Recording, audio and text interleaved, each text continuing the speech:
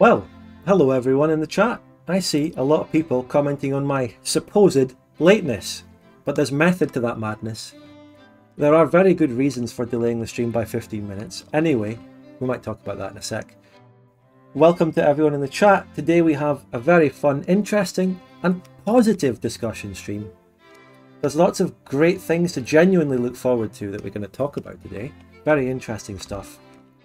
It's been on the back of my mind for ages. I've gotten lots of information and now it's time to really get into them. And there's lots of really good stuff. I am joined, as always on these discussion streams, by someone who is coming up on the screen as P. Say hello, P. Hello, everyone. It's because I had streamer mode. It's the new streamer mode thing, indeed. Yeah. Strange, eh? Yeah, g'day, everyone. How we doing? It's me, P. The reason for this is the new username change thing happened, and I've talked about this on Twitter. I mentioned it even on my last Twitch Victoria 2 stream, I think. What is it? Yeah. If you're on streamer mode, which is automatic when you turn on streaming software on Discord, and it's really helpful actually. It's what allows you to have on your Discord username on the top right of a server that you're streaming, and it goes purple. It's useful. Streamer mode is designed to make your Discord private so that you can effectively show it on stream without leaking DMs information and stuff. So now they hide people's usernames, post username change, unique username. Let me get the new background music on.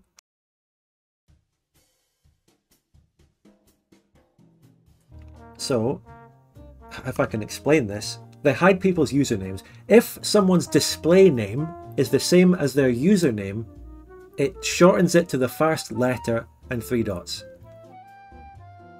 In this case, it's P.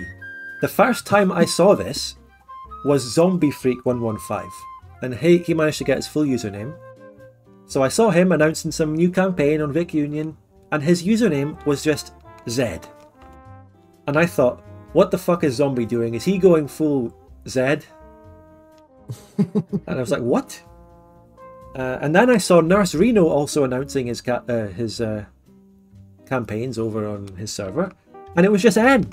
And I thought, well, that's more like Nurse Reno than the other one. But no, this is such a weird change for the stream, and it's actually annoying me on this stream now because it's just.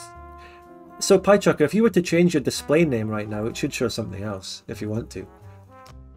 But if it's like this, it's just I've got username Piechucker, display name Piechucker. So hold up. So wait, it needs to be shorter. What was the formula again? Anything other than your username as a display name, and it'll come up because it's different.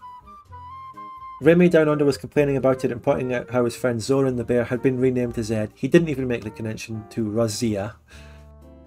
I did immediately because I see it everywhere. There we go. Pi. There you go. Instead of P, I'll just be Pi. You're lucky to get the username Piechucker. I didn't get mine. I don't get it anywhere else. I didn't get it on Twitch or anything. And it's always the people, they have no videos, they've got no streams, account inactive entirely, and you have to be Piechucker, I don't know, some number combination. I've already told the story about my username experience with the new Discord update, so I'm just going to leave that. We don't want to dwell on this crap. Oh, Discord. Discord has been going down a shitty path with all these changes. I mean, especially this username one, it's so bad. And I'm just waiting for TeamSpeak to... I mean, last time Discord made some weird changes that people didn't like. TeamSpeak was active and going a little bit viral on Twitter or whatever with its saying come back to us essentially, but what have they done? I don't think TeamSpeak has done much. Have they even changed? Have they come in to try and, I don't know, pick up people that are getting disaffected by Discord? I don't see them. I don't see them doing anything. I never really used TeamSpeak, but I used Ventrilla. Did you ever use that? No, I never did. I think that might have been before my time. It was like a really, really early one. Was it? Yeah, it was sort of for like late 2000s. Yeah, that would have been my Xbox 360 days anyway, so I missed that. Yeah, I played World of Warcraft. It was big for World of Warcraft. Yeah. We're getting into what should be the discussions at the end of the stream already. Getting into our past. So, this stream is all about different projects related to the Victorian era grand strategy genre, of which there are quite a few. We're going to talk about Cities Skylines 2, we're going to mention the latest Victoria 3 nonsense, have a wee laugh towards the end. But the first thing I'd like to do, before, without further ado, I recently released my video Victoria 3 Strongest Defender, and loads of interesting comments came on my video. I'm not going to talk about the video specifically itself. If you want to know about it and what it was, just go and watch it. But loads of really interesting comments happened, and like I asked at the start of the video, no one gave any hate to other content creators or anything. They were all really intelligent, constructive comments, for the most part. Oh yeah, and like the stream, like Piechucker said. Please, like the stream, definitely. And, if you would be so kind, we would greatly appreciate super chats over here on SpudGod Official. You can ask a question. They keep the lights on, Spud. Yeah. You know, it's hard times in New Zealand. It's hard times keeping the lights on. You're doing the Lord's work. It's hard time in Britain, but it's even harder times in New Zealand. They're getting fucking flooded. Flooded. I'm ankle deep in the water right now. He's calling in from a boat out on the street. Super chats will help with get my trench foot medication that I need now. Palaya, thank you very much for the 12. That's a year of YouTube channel membership, though. Thank you very much. A whole year of forgetting to disable. You're not forgetting to disable it. You're willingly supporting the channel. Anyway, another thing. Well, yeah, you can give a super chat if you want to ask a question at any point. You can drop a super chat. We'll answer them through the stream. We're not going to wait to the end. But if we're talking about something, we'll come back to it after we finish the point. It's just going to be an open-ended, flowing discussion with some set topics that we will make our way through. We'll just see how it goes. I haven't structured a stream like this really properly, and we're going to try. So the first thing I wanted to show, hold on, let's see if this will work. Oh, let me turn these off. Boom, boom.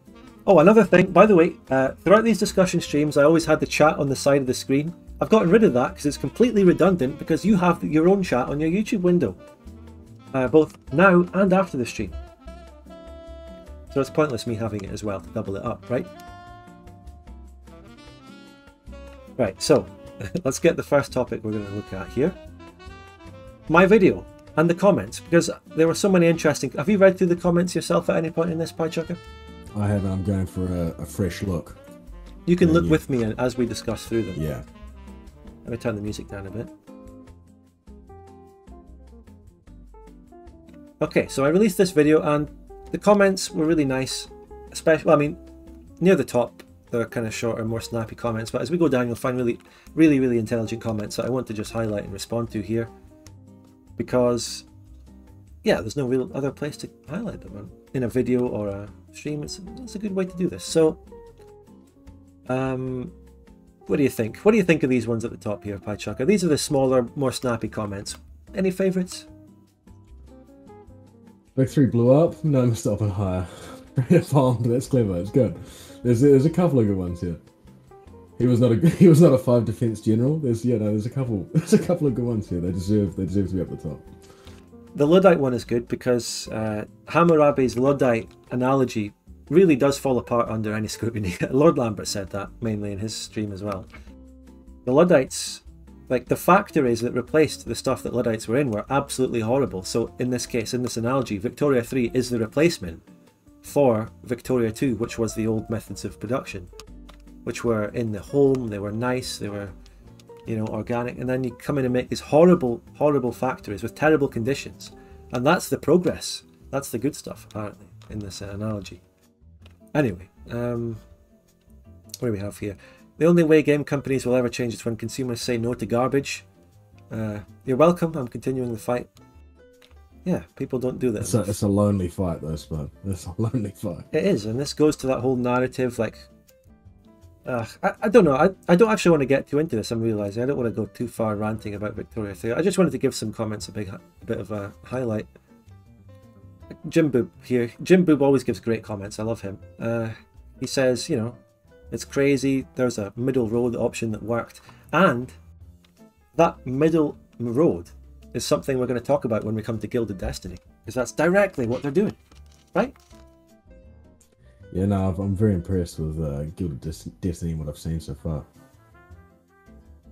And this is interesting as well, though. If I click on this video, I'm logged out. I'm not logged into an account on YouTube here. This is what you get recommended purely from this video of mine. You get Tommy K, you get College doing Victoria 3, you get EU4, and then you get a load of my videos. And then you get ISP. It's a little interesting insight into some YouTube algorithm grand strategy. Buy grand strategy game. What the fuck? I have to micro the armies and actually have to play the game? Literally, what are these people wanting out of the game exactly? Yeah. Thank you, Mr. Travis Bickle, PFP, if that's what I see there in the cinema. That's a reference to my Bokoan meme video. Yeah, it's interesting suggestions.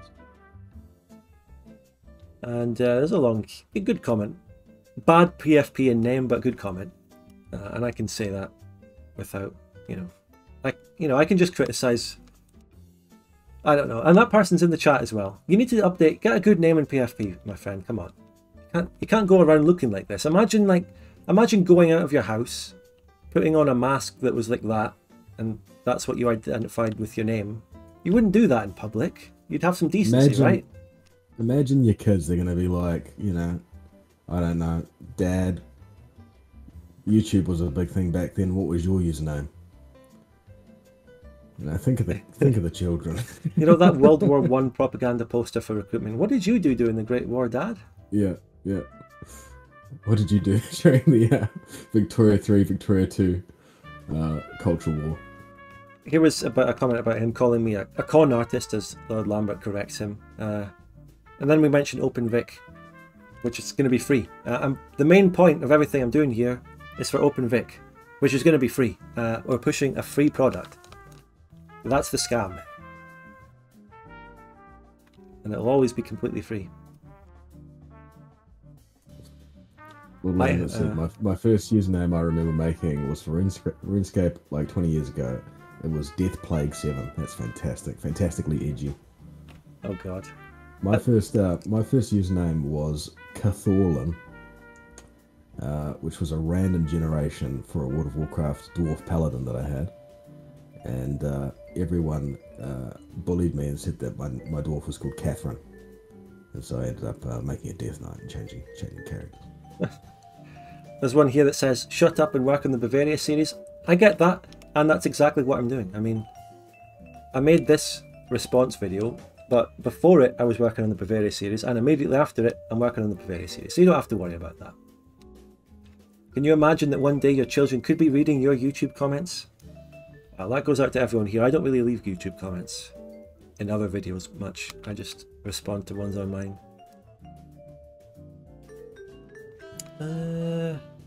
I mean, people mentioning the sponsorship. So this is like, my overall point. The main thing I wanted to show here is that a lot of people outside my community, when they think of me, they think I'm a really bad... Oh, look, there's this stream. Do you want to watch that? Do you want to live react to our own stream?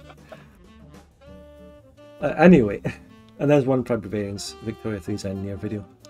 But a lot of people outside of the Spud Gun world, which isn't very big, have this impression that we're all just a hateful, negative bunch of, evil bastards, and we all just hate on everything.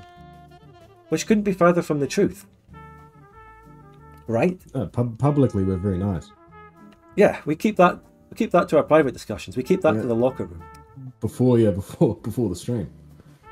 Yeah, me and Spud, we get racked up for the stream, we get it all out, and then we go, oh, g'day everyone, how are you?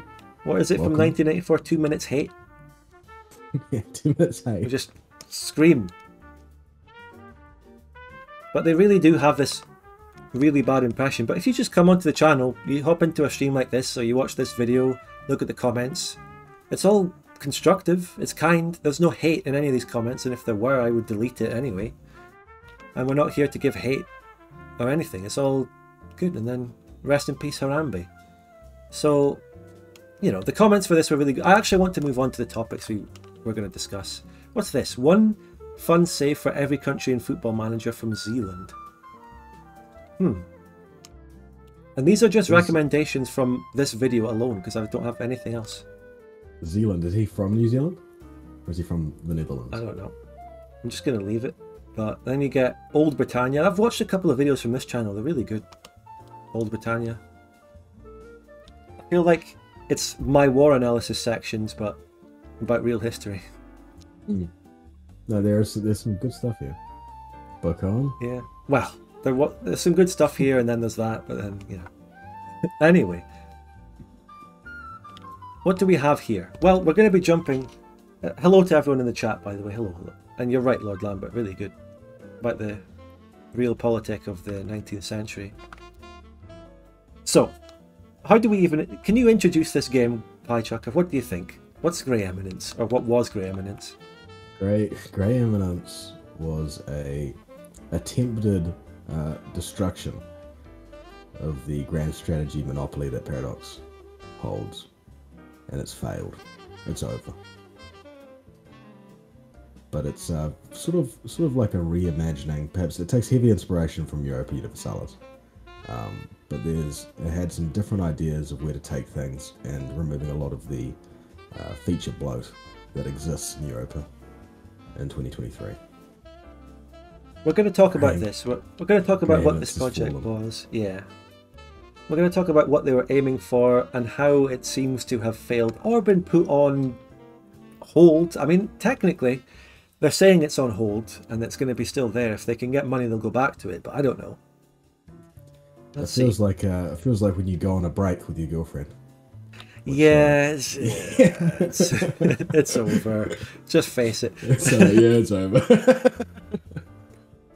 And again, you know, you didn't have enough money and they left. But this is the trailer. I don't know if you can watch what I'm watching, Piechucker. You can try. But they give a bit of a explanation of what the game was aiming to be on this, I think. Witness the dawning of a new era in grand strategy gaming. Dive into a vast world of over 1 million tiles. That was the budget. The whole budget was on this guy. Yeah, so... With a beautiful voice. I actually heard, to be fair, that voice actors or narration people in general is very expensive in games and stuff. Maybe that's where they blew their money. Yeah, well, you think about the Stanley Parable, that's the whole game. It's that guy's wonderful, wonderful voice. Yeah. I just want to pause here, because this is the tile system. Something I realised just by looking at this is literally... The tile system here, the hexagon thing, that's the same as Grey Eminence. They were both trying to do the hex system. Or Gilded Destiny... No, wait, no. I swear to God, I get both of these projects' names mixed up, because they're just so, like G something, right? Gilded, Grey, and then another word. I meant to say Gilded Destiny, which is the other one, which is a highly positive one that we're really looking forward to talking about. Yeah, I think one immediate piece of feedback that comes to mind is both of these names not particularly good. Grey Eminence and Gilded Destiny. They're not, you know, it's almost like random name generator. It's you know, Europa Universalis is great because there's nothing that actually sounds like Europa Universalis. I mean, it's a really unique name. Or Hearts of Iron is another good name. So yeah, I'll tell you what, I'll give Paradox. They come up with good names. Been playing a game called Kingdoms Reborn. And it's like, what is that name? It just doesn't mean anything at all. It doesn't describe the game in any kind of way. Yeah, that's a good point. I mean, I think Grey Eminence and Gilded Destiny, respectively, their names would be better if the other one didn't exist, because they're so similar. Yes, that's fair. Have Piechucker voice act for OpenVic. There you go. I applied for the team. I was rejected, but I'll apply again to narrate. I'll do the accessibility for blind people who want to play OpenVic. So every time you click on something, it'll be like production interface, diplomacy, political view, sphere of influence, out of sync. No, that won't happen. We're not going to create that. You have to say that in a panicked way. You can join the field of very famous New Zealand actors, because there are loads. The Jurassic Park guy, Sam Neill, yeah. Tamura Morrison. Yep, I was going to say him. Boba Fett. And the guy from The Boys. The guy from The Boys. I was just mentioning it in my Discord, actually. The supposedly Cockney guy from The Boys is actually a New Zealand actor. Oh, there you go. The can guy. What's his name? Booch. There's something? Taika Waititi's Jermaine Clement. There's plenty of people. Have you seen the? Oh, hold up. I'm so shocking actually about tearing us off track. Carl Urban. Oh, Carl Urban. Yeah, he plays Judge Dredd. Love Carl Urban. I don't like him in The Boys because his accent is so bad and over exaggerated. But I recommend I do not recommend the Sylvester Stallone Judge Dredd movie. It's terrible, but I highly recommend the Carl Urban Judge Dredd movie, which is fantastic. Right. Carl Urban, when Carl Rural walks in. Why are we deleting so many messages and retracting messages, base department? What's going on? Anyway. 1 million tiles. And you're already starting to see maybe it's a bit much. I don't know, it's probably alright, but... It's kind of a nothing point, you know, because you can divide anything into any number. They could say, for all we know, it could be 1 billion tiles. It means nothing. Yeah, it does depend what you actually do with the tiles, or what level of intricacy the tiles have, I guess. Or if the pops are situated on the tile or in the state, which is the Victoria. The Victoria 3 went in and was like, oh, look at how many provinces we have. I mean, to be fair, they didn't actually say that. They didn't really... To be fair to Vic 3, they never actually boasted about their province count. But still... I think the only way they could fuck this up if they had a scarily small amount of tiles. 14 tiles, for example, that would be... You'd be like, whoa. But 1 million? Country-sized tiles. Risk. Yeah. Russia's 3 tiles. Frederick's asking in the chat, how many are water tiles? Oh, just 990,000 of them. Yeah. 1 million, a clean 1 million water tiles. It doesn't look like there's any water tiles. It just looks like water is one big blob. Don't know. I'm going to continue this. Earth as it existed in the year 1356.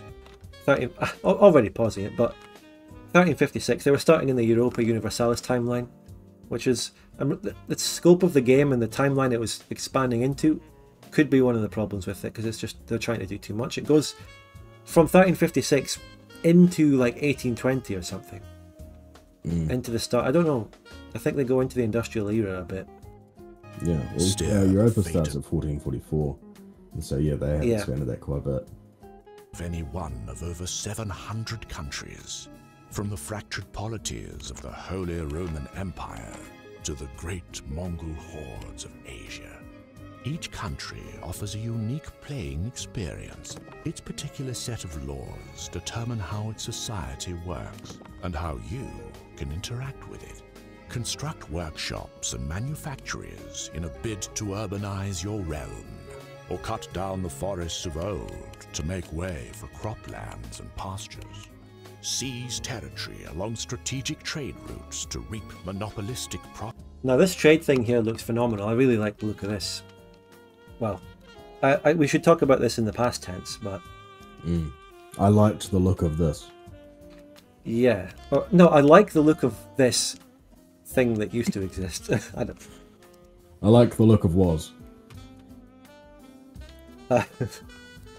And this is kind of reminiscent of EU4's trade system. And the trade system is my favourite mechanic in EU4, a game that I don't really like overall, but the trade in that is great. And it looks like the nodes, the links. Victoria 3 attempted something like this, but it was shite. And Victoria 3 doesn't seem to have much of a flow of trade. You just sort of go to a country, join their market, and then a line will exist between you and them. I don't know. One thing that I saw as a response to both Gilded Destiny and Grey Eminence is people saying that they didn't like the hex-based look, the aesthetic of it. But I don't understand how, you know, who would want to play Europa from like a Google Maps perspective, you know? It would be, like, nobody plays with the terrain view on, you know? Nobody plays Europa with just the terrain map mode. That doesn't make sense. Wait, someone with a Chinese name just said it looks a bit Eurocentric. Wait, look. There you go. It advertises the amount of playable countries over China with several different Chinese countries. There you go. They were, I don't think they were actually meaning to be Eurocentric with this game. They said they offer unique mechanics based on what part of the world, and they even have loads of these Mexico, for lack of a better word, Aztec countries, but they're not Aztec countries. Only one of them was Aztec. Mesoamerican, yeah. Yeah. So I don't think it was, but anyway, you know, they were ambitious, they had great plans that looked good, and they seemed to be relatively quite far along with what they were doing. And then... Well, they just released it like Paradox. Release There's enough of a game there. Yeah. I know. Maybe in trying to be the Paradox competitor, they didn't want to fall for Paradox's mistakes. And they actually do such a thing as a closed alpha instead of going, yeah, actually, this is the release date of the game. Boom. Pre-order, please. So, it was so close. I mean, just as it failed, just before it failed, they were starting to push a closed alpha coming, and they were promising it to people, and they were looking for people to come and play it early. Like, that seemed to be starting to build up, and then this happened. 29th of May 2023, which is actually just last month, 1 month ago now. Feels like a lot longer ago, because we've been, I don't know. Do you want to read it in your great voiceover acting voice, Piechucker? Do you want to? Okay, alright. Today we're going to give you a general update on the studio and our progress on Grey Eminence.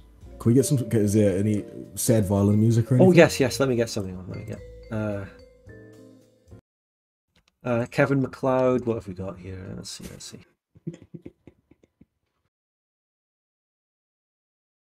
Kevin MacLeod sad music, sadness playlist. There's one 4 minutes called Anguish. That sounds perfect. Alright, start reading. Today we're going to give you a general update on the studio and our progress on Grey Eminence. As you know, we've been continuously trying to raise capital behind the scenes to finish the game. Both from venture capital funds and from publishers, during this time we maintained a slow but steady pace of development, thanks to the generous contributions of our patrons. Since we've been unable to raise the necessary capital, and since our Patreon isn't large enough to crowdfund the game on its own, we feel it's time to move on to Plan C, obtaining the capital to finish the game ourselves. In practice, this means that the development of Grey Eminence will be paused, since it consumes capital rather than producing it. We want to stress that this does not mean that Grey Eminence is cancelled, nor does it mean that we're disbanding the studio or have gone bankrupt. While Grey Eminence's development is paused, we'll be taking up commissioned work for third parties to develop smaller Unity, DOTS-based games. This will bring in the necessary revenue to pay down our studio's debts, and will accumulate surplus profits with which we will eventually resume Grey Eminence's development. The next announcement you'll hear from us is when we have definitively secured funding for the game. Thank you. Perfect. Went well with the music, you read it perfectly. Flawless, that was a beautiful clip. Bank account hacked by Paradox, says someone in the chat. Yeah, Paradox are behind this. I know it. So... the music wasn't necessarily sad though, it was more intriguing. It's like I was lying. Yeah. It was actually. But whatever it was, it fit perfectly and it was good.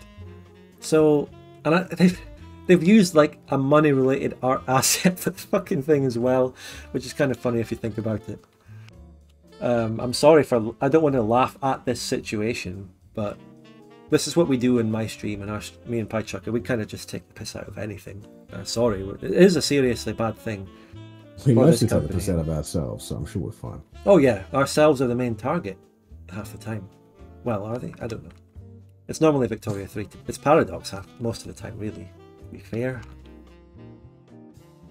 So, what has happened here? A tragic end. A tragic end. They didn't have enough money, and so they're going to have to get new jobs to save up money to continue producing the game.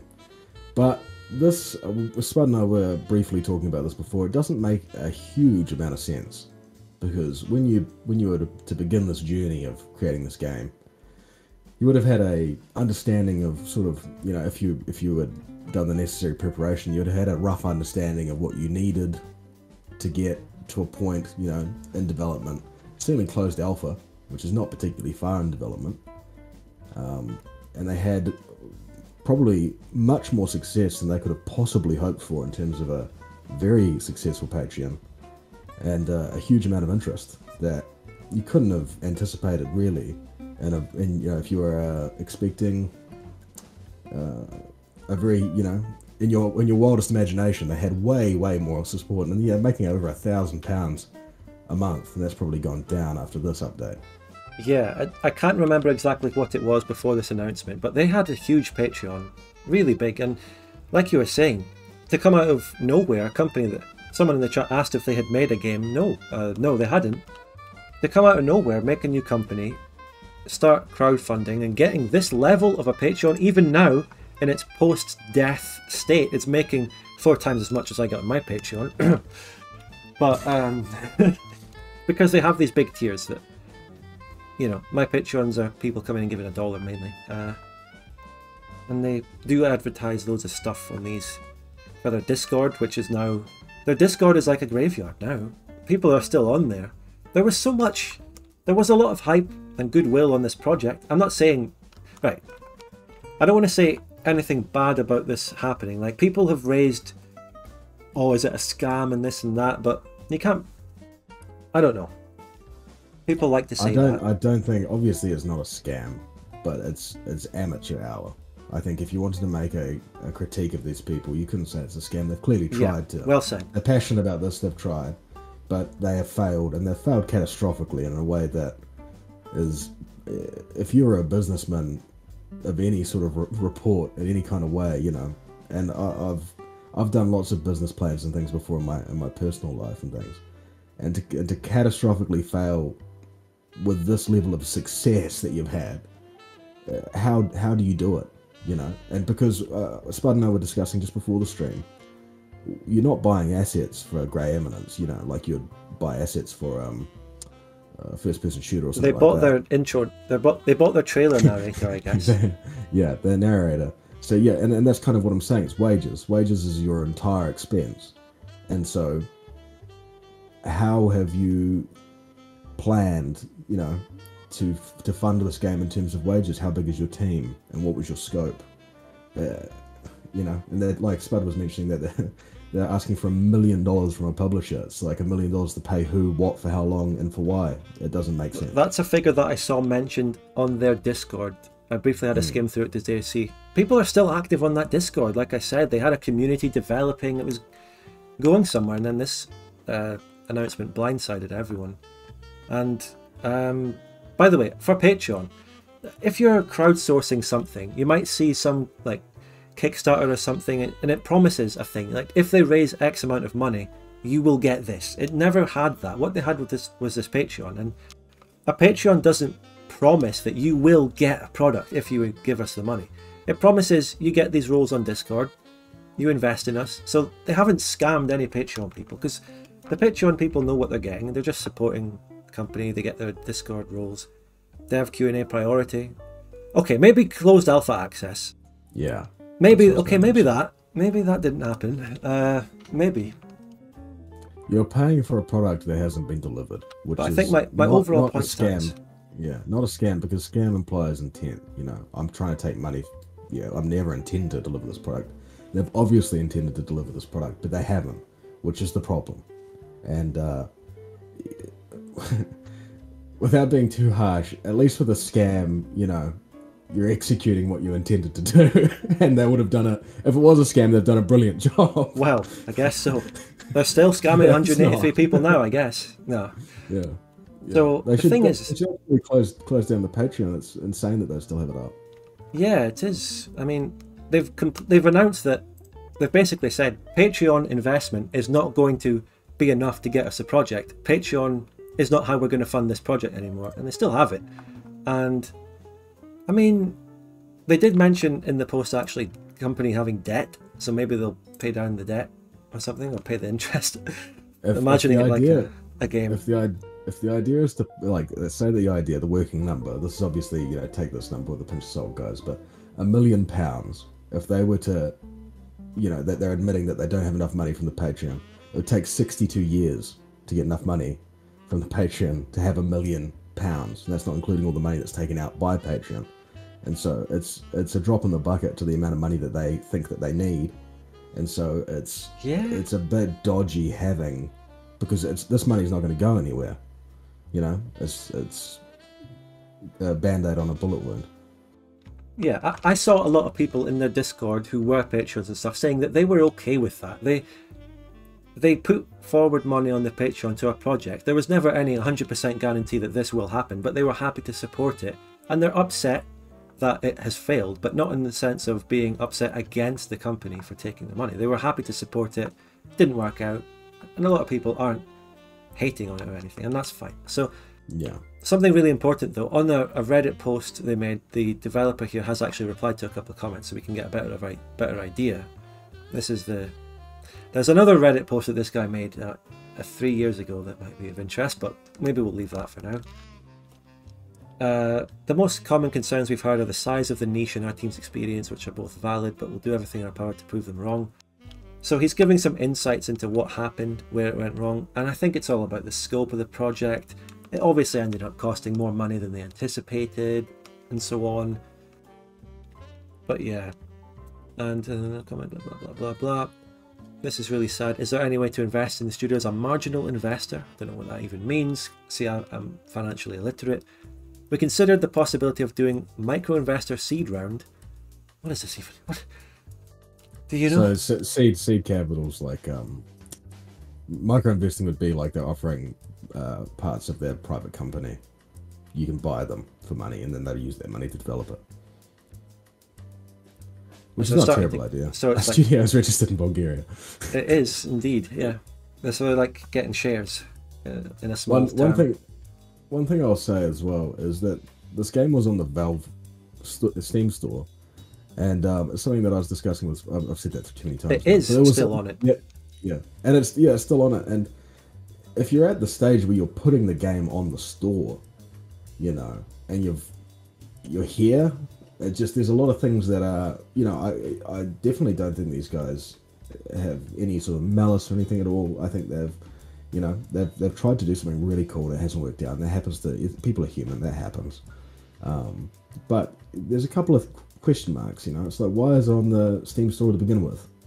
You know, if we're so far away from even a closed alpha, there's no reason that should be on the Steam store at all. It seemed like they were on the cusp of a closed alpha because they were starting to push that and promise it and and bring in people for it. They were on the brink of that closed alpha, and then this happened. Like I said, it's weird.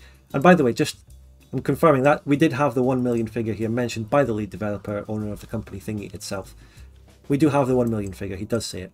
He says he needs the required capital on the order of $1 million.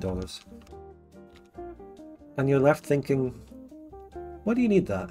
What's the 1 million? I mean, I don't think there's anything, you know, it's not like he's lying, but I'm just wondering. I don't think he ever says what the 1 million's for, because he doesn't give those kinds of details, but can anyone speculate as to what they need $1 million for? Wait, can you, I'm not going to muck around doing the maths for it or anything like that, but can you imagine how many people you could have on a team and how long you could pay them to develop a game for in Bulgaria for $1 million? I'm sorry to show, I've just gone to the team. I just wanted to quickly see how many people they have on their team. I don't want to dwell on people's real names and stuff there, but it is publicly on their website. But they had like, what? That was like 8 people, 7 people on their team. And then how much, extrapolate, do the math, how much would they be being paid? A full-time wage? 110 something. 110? You could pay them 110,000, they could all work for a year. Well, you wouldn't pay them that much, I don't think. Especially for a company that hasn't made a game yet. No, and you're living in Bulgaria as well, which is, you know, the wage is not... Yeah. I think the average wage would be a tenth of that. Yeah, so they can live on 8k a year, surely, in Bulgaria. they can really save on wages since they're in Bulgaria. So sure, what do they need 1 million for? There would be continuing development post-release. Well, that's something you worry about. Post-release development can be funded by the fucking sales of the game when that happens, but running costs for things like the website. Well, OpenVic has a website and it costs like, I don't know, $12 to get the domain or something, I don't know. OpenVic doesn't have any overhead costs yet.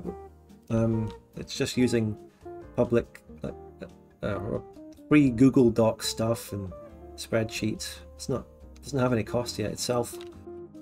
And that OpenVic, by the way, is something where I've learned a lot about game development from overseeing that project. Not overseeing it as in the sense I'm commanding it, but overseeing it as in I'm watching and taking interest and seeing how it's going. I've actually gained a lot of insight, so it's really interesting. But I still, from overseeing that, it's an open source project, so I guess I can't get an insight into what a real monetary based project would be buying, but I don't know. Did he have any more comments? Yeah. I understand your skepticism, but to call the project a scam is unwarranted, says the lead developer. While the Patreon did bring in a lot of donations relative to most video game Patreons, which is, by the way, we've said this is crazy. How do they do this? Very successful. It pales in comparison to my personal investment in the project. So they've gotten one of the most successful video game Patreons crowdfundings ever, and it's barely even a drop in the ocean as to what they actually need and what the lead developer put into the project anyway. I don't say it's a scam either, but I'm saying it's a bit weird, isn't it? Yeah. All these people. Yeah, I'm saying the same thing. It's just a question mark here, and I think that just like if the excuse is we've run out of money, I feel like there needs to be more said to the people that you've taken a lot of money from for the development of your game. You need to explain how you've run out of money, you know. And if it is such a drop in the ocean, you must have known for a very long time that this is not even remotely close to enough money to run the development of this game. And if he's saying there pales in comparison to my personal investment, if it's $1 million, how much money has this guy sold his house to make this game? Why even have a Patreon if you're donating, if you're putting massive amounts of your personal money into the project to fund it? Why even have a Patreon, right?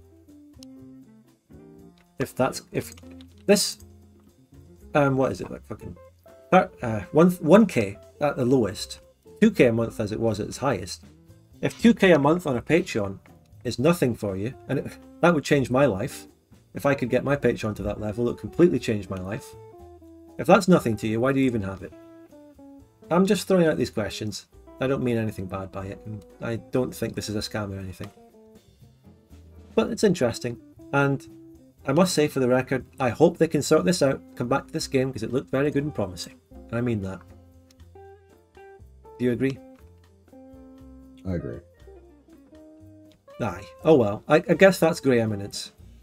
I guess the other thing I haven't mentioned, which is it's the fact that I don't wait, hold on a sec, let me find it. I'll get it off the screen first though, because I'm going to go into his message history to find this.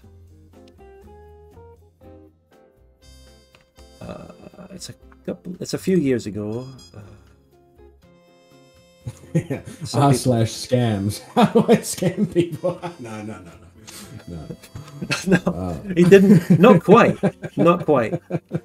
Not quite. Where is it? Yeah, I see a couple of comments from here's Sam. We're not disappointed, we're confused. I saw someone else saying that we just wanted transparency, and yeah. Maybe he did put some posts on the Patreon. You can't know that if he put private Patreon posts up with more info. Maybe they did that.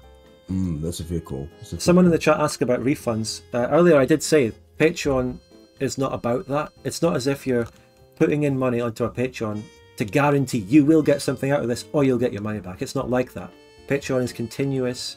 You give money without any expectations really, unless it's a Discord role and it says you'll get that, you get it.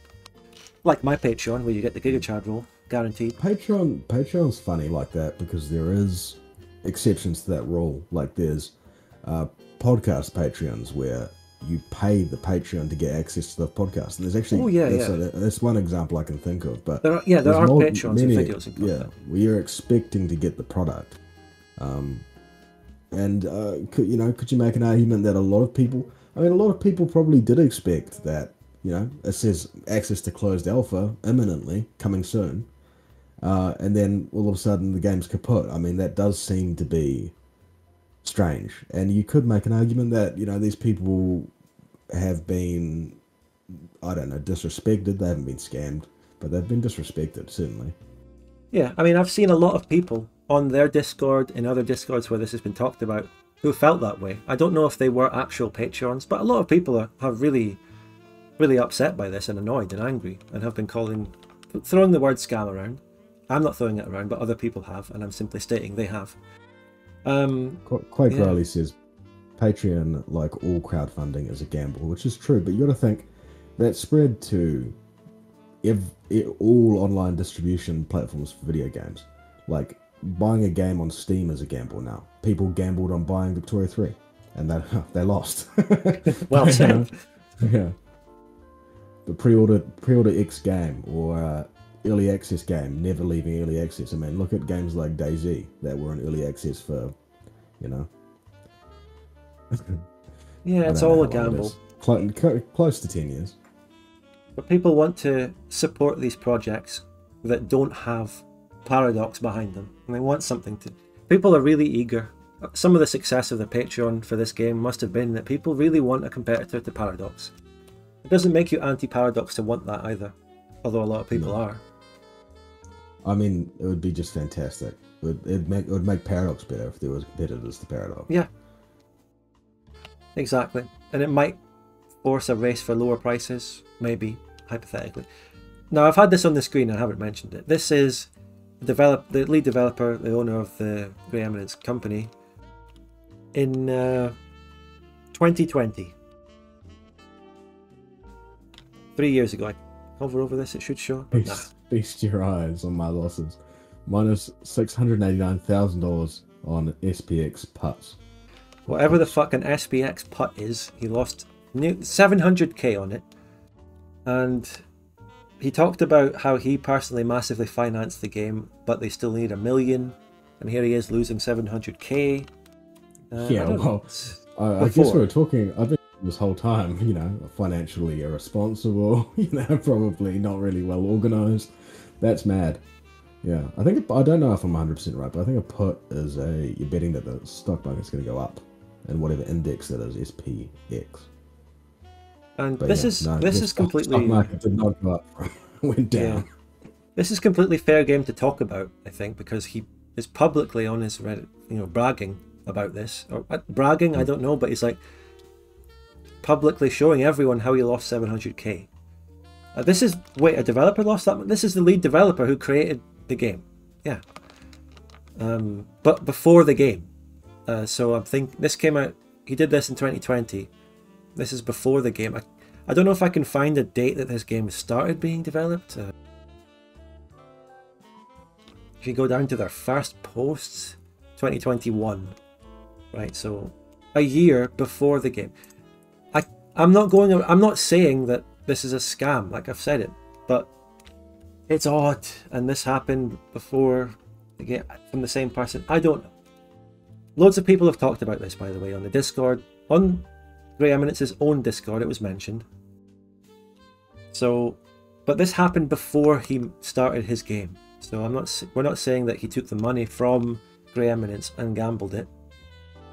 This happened before. Okay, I'll make 2 quick points. First one is, if this guy has the money to lose $700,000 in what would have been a few days, then he should have never taken money from Patreons.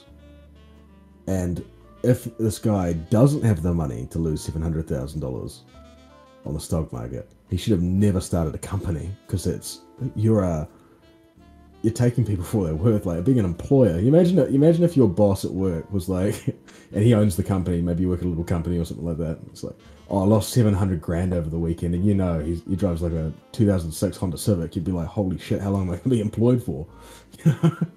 It's like, it's mad. This is I don't know. I think that this has definitely changed my opinion on the entire situation, having read this. Yeah, I don't know.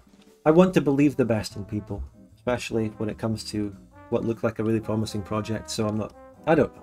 Shall we just leave it and move on to some really great stuff that's nothing like this? Yeah. Yeah, it's over. Now, here's the real deal, everyone. Yeah. Here's the real deal. By the way, if you were a Grey Eminence Patreon supporter who has since cancelled and you're looking for a new Patreon, consider Spudgun Official. I deliver the videos, I deliver your early access. I don't do early access anything, but you get exactly what I say on the tin. You get deleted scenes. You're going to get deleted scenes from the Bavaria series. Just ask any of my existing Patreons in the chat. Isn't that right, Woven? Yeah, And, we will empathize with you for your money lost on Grey Eminence. And you know what the worst thing is? There hasn't been a single super chat on this stream yet. It's so difficult. We're looking at a guy who can throw away fucking 700k, and I'm struggling to make a living myself, and I don't even get a super chat. Come on, guys. Yeah, it's all right. Up to my knees now. And the fucking water is rising in Piechucker's house, his boat outside his house, because his house is too flooded. He's taking everything out on a boat. Yeah, it's not good. Help a man out. $5. For just $5 a day, you could support a young starving Kiwi. They're not face camming big. Nah. This is the face cam. The face cam is here on the top left. There we go. We got £1. I got £1. I can buy myself... Well, in this economy, you can't buy anything for £1 anymore. Pound shops must charge things for like £5. Pound land has been inflated to fiver land. Thank you very much for the pound though, Marty. I do appreciate it. Is pound land actually called £5 land? No, I'm just joking. It should be called that now. Yeah, we had the $2 shop growing up, and then they all changed to the dollar store, and everything cost fucking $10. It was the $2 shop back in the day. You get your Halloween decorations, that sort of shit. I mean, I remember growing up, we did have shops called Poundland, Pound World, the Pound Shop, that genuinely did sell pretty much everything in it for £1. But then they just evolved. Mood rings. I bought a lot of mood rings from the $2 shop. Nah, I don't know. Looked at my hand. Oh man, I'm feeling envy. Coffee money. There we go. Alex Adams, thank you very much. Spudgut Gambling. Thank you. Yeah. Are you switching over to what's that new streaming platform called? Nah, Kick. Nah. Kick. Yeah, that's it. Funded by the creator of Grey Eminence. You could you could stream yourself pre-ordering Victoria 3 again, and then and then you put that on Kick. It's a gambling stream. Well said. So we got Alex Coffee Money. I don't know where you're getting a coffee for £2 in this economy, unless you're, I don't know. No, but seriously, thank you. And marinara sauce, thanks for the £1.25. Thanks, guys. It's a great name. It's a great name. Marinara sauce. It's fantastic. Frederick von Stein. Thank you. $1.69. I can maybe put all those super chats together. Bear in mind that YouTube takes 70%. No, 30%. I get 70% YouTube. Oh my god. That would be a scam. If it arguably already is. They're taking 30%. But I could put all those super chats together, and that's one coffee in the Joe Biden's economy. Yeah, or you could put it into a stock market put, and then make a tremendous sum of money. Or not. I could put it into, what was it, SPX puts? Whatever the fuck that is. SPX puts. What? Putts, as it like. He's betting on a new putting green opening up near him. Alright. Fucking Gilded Destiny. Okay, let's move on to Gilded Destiny. Thanks, guys, for the super chats. Thanks. I've got this on the company here. This isn't even the game. Gilded Destiny. There you go. Aquilia. What is Gilded Destiny? Aquila. I think it's how they say Aquila. Aquila? Or Aquila. Gilded Destiny is a grand strategy game depicting the transformative era of the... We're not going to do a Piechucker voiceover, I guess.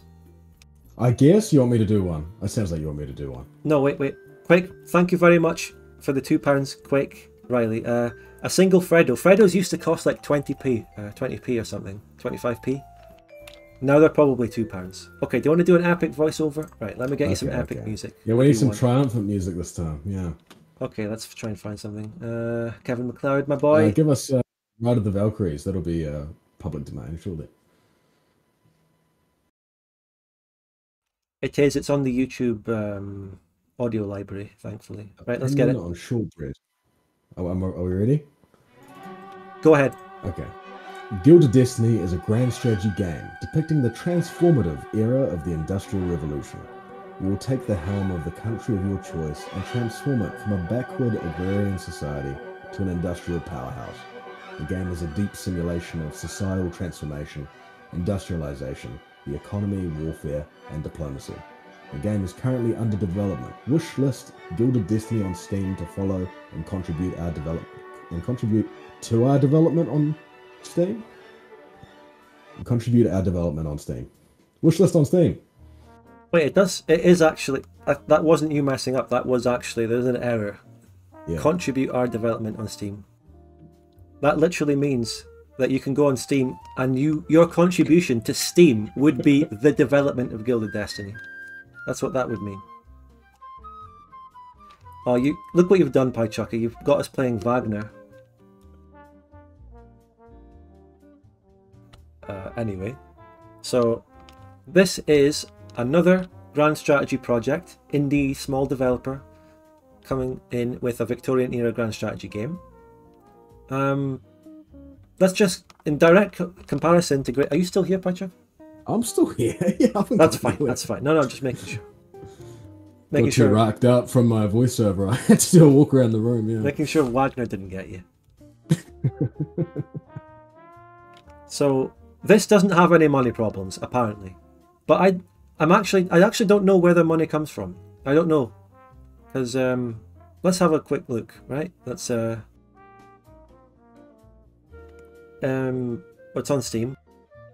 They are developed by Aquila and published by Aquila. Then you go to Aquila, it's just, you know, some information. I'm actually curious. Where does their money come from? I've heard people say on the Discord they have a wealthy publisher or something, or a wealthy parent company. But I can't find any info. It's not like I'm digging to try and find some shit behind them or anything. I'm just genuinely curious. But it seems like money is no issue with them. And they're not asking for donations anywhere, by the way. They're just there. They're just developing their game. They're publicizing it. They have a Discord. They're not asking for money. So that's in direct contrast to Gilded Eminence, or whatever the fuck it's called.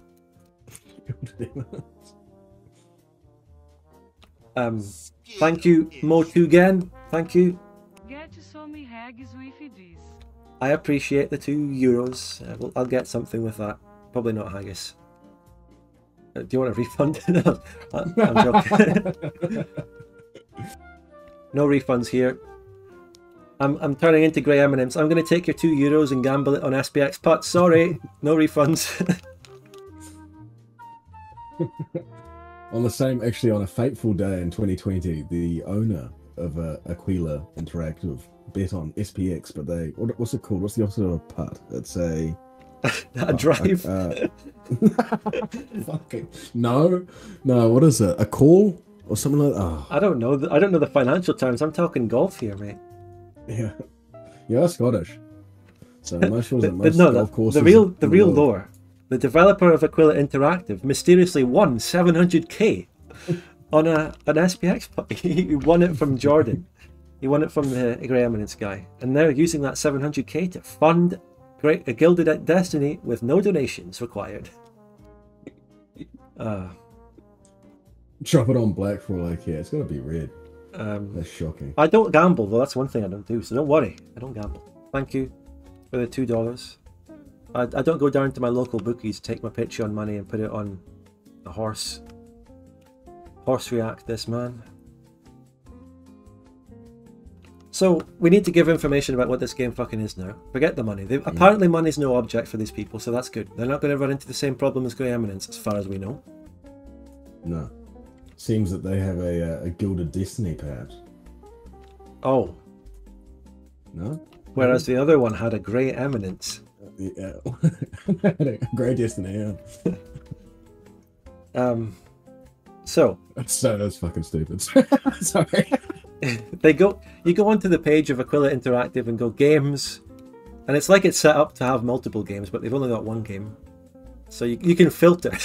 You can filter their genres of. I find this funny. I'm sorry to the guy. I like doing these little piss takes. If any of the devs of this are watching, it's not like I'm just having fun, right? You can sort by their genre. So, let's see what strategy games this company has. Oh, a Gilded Destiny seems interesting. Have they got any other genres? No, just the one. Any horror games? Nah, I'm joking around. So we go on that. Like I said, it has its Steam page. Forge my own future. Of their new lives here. I mean, this trailer, they've got someone doing an Irish accent about emigrating. Others tell saga them can swing from prospect. To be honest, I watched this trailer, I think it's on the Steam page, and I wasn't that interested or blown away by this trailer. It's just some generic speech about emigrating to the new world, here's some revolution stuff. You could even call it Vic 3-esque, this stuff. My dreams are... Like their initial like aesthetic of what they're going for is very Vic 3-esque. Mm. And then they have the hex map as well. Let's have a close look at this one. So, what do you think of how this looks so far? I love it. I actually really, really like this because it suggests practicality. You know, it suggests that what they're focused on is providing the best gameplay experience possible, not some bullshit. Our map looks pretty. The map looks good, and it looks kind of like Hearts of Iron 3-ish with the colours. Yeah, yeah. And I love it. I love this. I'm very happy with this. I love hexes. I love Civ 5. I'm a big hex man. Yeah, I mean, I get your point. I do think the map, look at the Netherlands. I mean, some of it looks so outlandishly unlike the real place, like the Netherlands there. But it's not complete, I guess. We'll see. But that doesn't really matter so much as what I'm about to show you next. Let's just get straight into it. Gilded Destiny Warfare Vlog, okay? This is where the fun begins. Let's have a live reaction. By the way, check out this project. Join Gilded Destiny's Discord. They're open to all sorts of feedback, suggestions, and they'll talk to you. Let's have a look. Are you ready? Okay. Ready. On a high level, we want Warfare and Gilded Destiny to be something that AI can help you manage the majority of the time, but you'll still be free to intervene and issue commands directly to units if and when you see the opportunity to do so. Salutations, fellow industrialists. I'm Mark. I just want to stop there already. And immediately, they start off the video very well by just clearly stating their overall goal for the war system. So instead of starting off with, hey guys, I'm Mark, they go on, I like that. I really, really like that. In terms of just a pure video making format. It's not boring. 9 minutes. It's actually 9 minutes of pure information. It's fantastic. What's everyone saying in the chat? Toy soldiers. People are saying, no, not again, when they have the start of that. Also, there is another thing that suggests professionalness, which is subtitles. I really appreciate subtitles. Yeah. Help you manage the majority of the time. But I'm just going to leave it on this quote.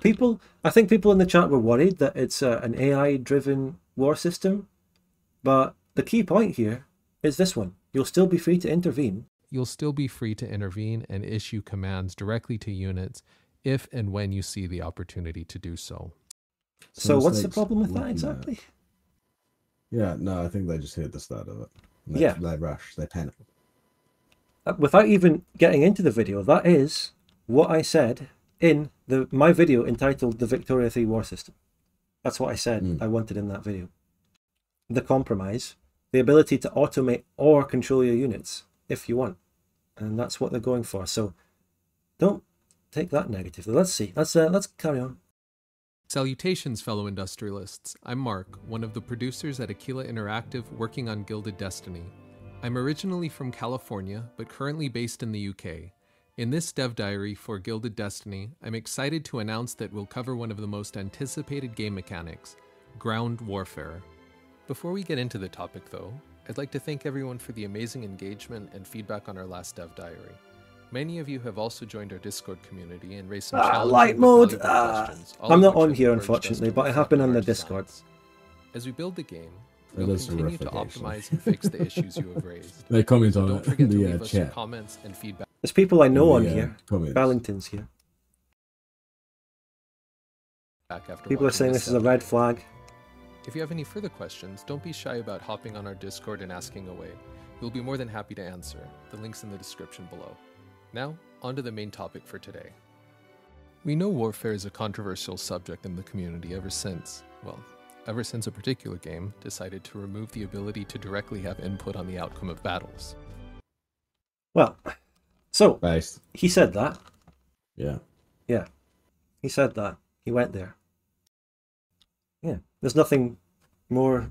What can I say? I'll just leave the. I'll leave that to sit with the chat for a Mark second. from California, currently based in the UK. Very, very. I love that. I love a bit of edge. It shows that they're brave as well. Bold. What? Oh, you mean in terms of? No, he's not.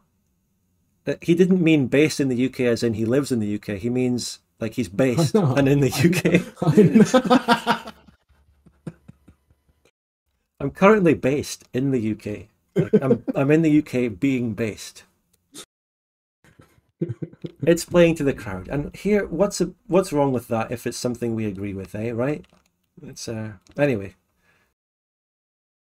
But to put it plainly, that's not how we want to do it. The 19th century witnessed incredible technological progress on the battlefield, as well as some of the most legendary military campaigns, culminating in events such as German and Italian unification and the reunification of the United States after the American Civil War. Yep. We believe a single progress bar per battlefront simply won't do the era justice. Oh, that hurts. Oh, that's got to hurt. Oh, he said it. He went deeper. He went further. Did you hear that one, Piechucker? I missed it. Tell me what I've missed. Yeah. Let's repeat it. Let's just let him say it again. The American Civil War. We believe a single progress bar per battlefront simply won't do the era justice. On a high level, we want... Damn, I did miss that. That is devastating. It's not real. When you just actually think about it, it's not devastating. That's just the most basic thing to say that you might want in a game in the 19th century. It's not crazy. This isn't, like, to iterate again and again, this isn't a mad, diehard, hateful little Victoria 2 community going insane wanting some crazy feature that no one else wants. This is the most basic shit you can ever ask for in a game. And it has to sound revolutionary because of what Victoria 3 did. It sounds crazy now because of that fucking game, right? But the Overton window on Victoria 3 has made us depressingly just saying something like that. Oh, I finally feel heard. Yeah. At least, I don't know if the guy reading this out, by the way, but someone or one of the main people on the Gilded Destiny team, which is a very small team, is a former Paradox employee, by the way. And this whole thing, none of this is bad. None of this is negative, hateful, or toxic. They're not criticising Paradox massively. They're just giving a little nod to a game that they want to differentiate themselves from. It's nothing bad at all here. This is normal. This is a normal discourse, but things have been too crazy for the past few years. Anyway. Want Warfare and Gilded Destiny to be something that AI can help you manage the majority of the time, but you'll still be free to intervene and issue commands directly to units if and when you see the opportunity to do so. Now we get into some details. Oh, fuck! No! No! That's the combat in their game. It's like a mobile game chopping heads off with knights. That's their combat. No. It's Raid Shadow Legends. Map is a division with a... No, I know about Adblock. Forget it. The picture looks a bit like Stephen Fry from Blackadder. Yeah, I don't have an ad block on this because this is like I'm using a different browser to be logged out and be able to show this shit without... never mind. The composition of each division will be a mixture of historically appropriate infantry, artillery, cavalry, very fast. etc. That's a very fast division, 9,999 meters a day. Although it's worth pointing out that really due to that the fast? scale of the map and all probability, you'll mostly have small divisions spread throughout your empire. It's a kilometer a day. That's not very fast at all. Yeah, actually, that's very slow. They're useless. Those are shit units. That'd be a skill issue. I just want to point out... Bunch of fat bastards. Yeah. He says here, this is actually a very key point that I really am interested in. He says, small divisions spread throughout your empire. So take the UK, for example. That's more realistic for the UK because they didn't have a gigantic standing army sitting in India waiting to invade China like in Vic 2. We love Vic 2. But what it really was a very small professional army spread out across the empire going on little interventions in wars and gunboat diplomacy and stuff. So, but at the same time, on the European continent, there will be large armies. So, it should depend on the country. I don't know. Very interesting. throughout your empire, which is more historically accurate to the time period. If your country is at the forefront of industrialization and technological breakthroughs, your units will consist of increasingly deadly weapons of the era, from rifles to machine guns to ever longer range artillery.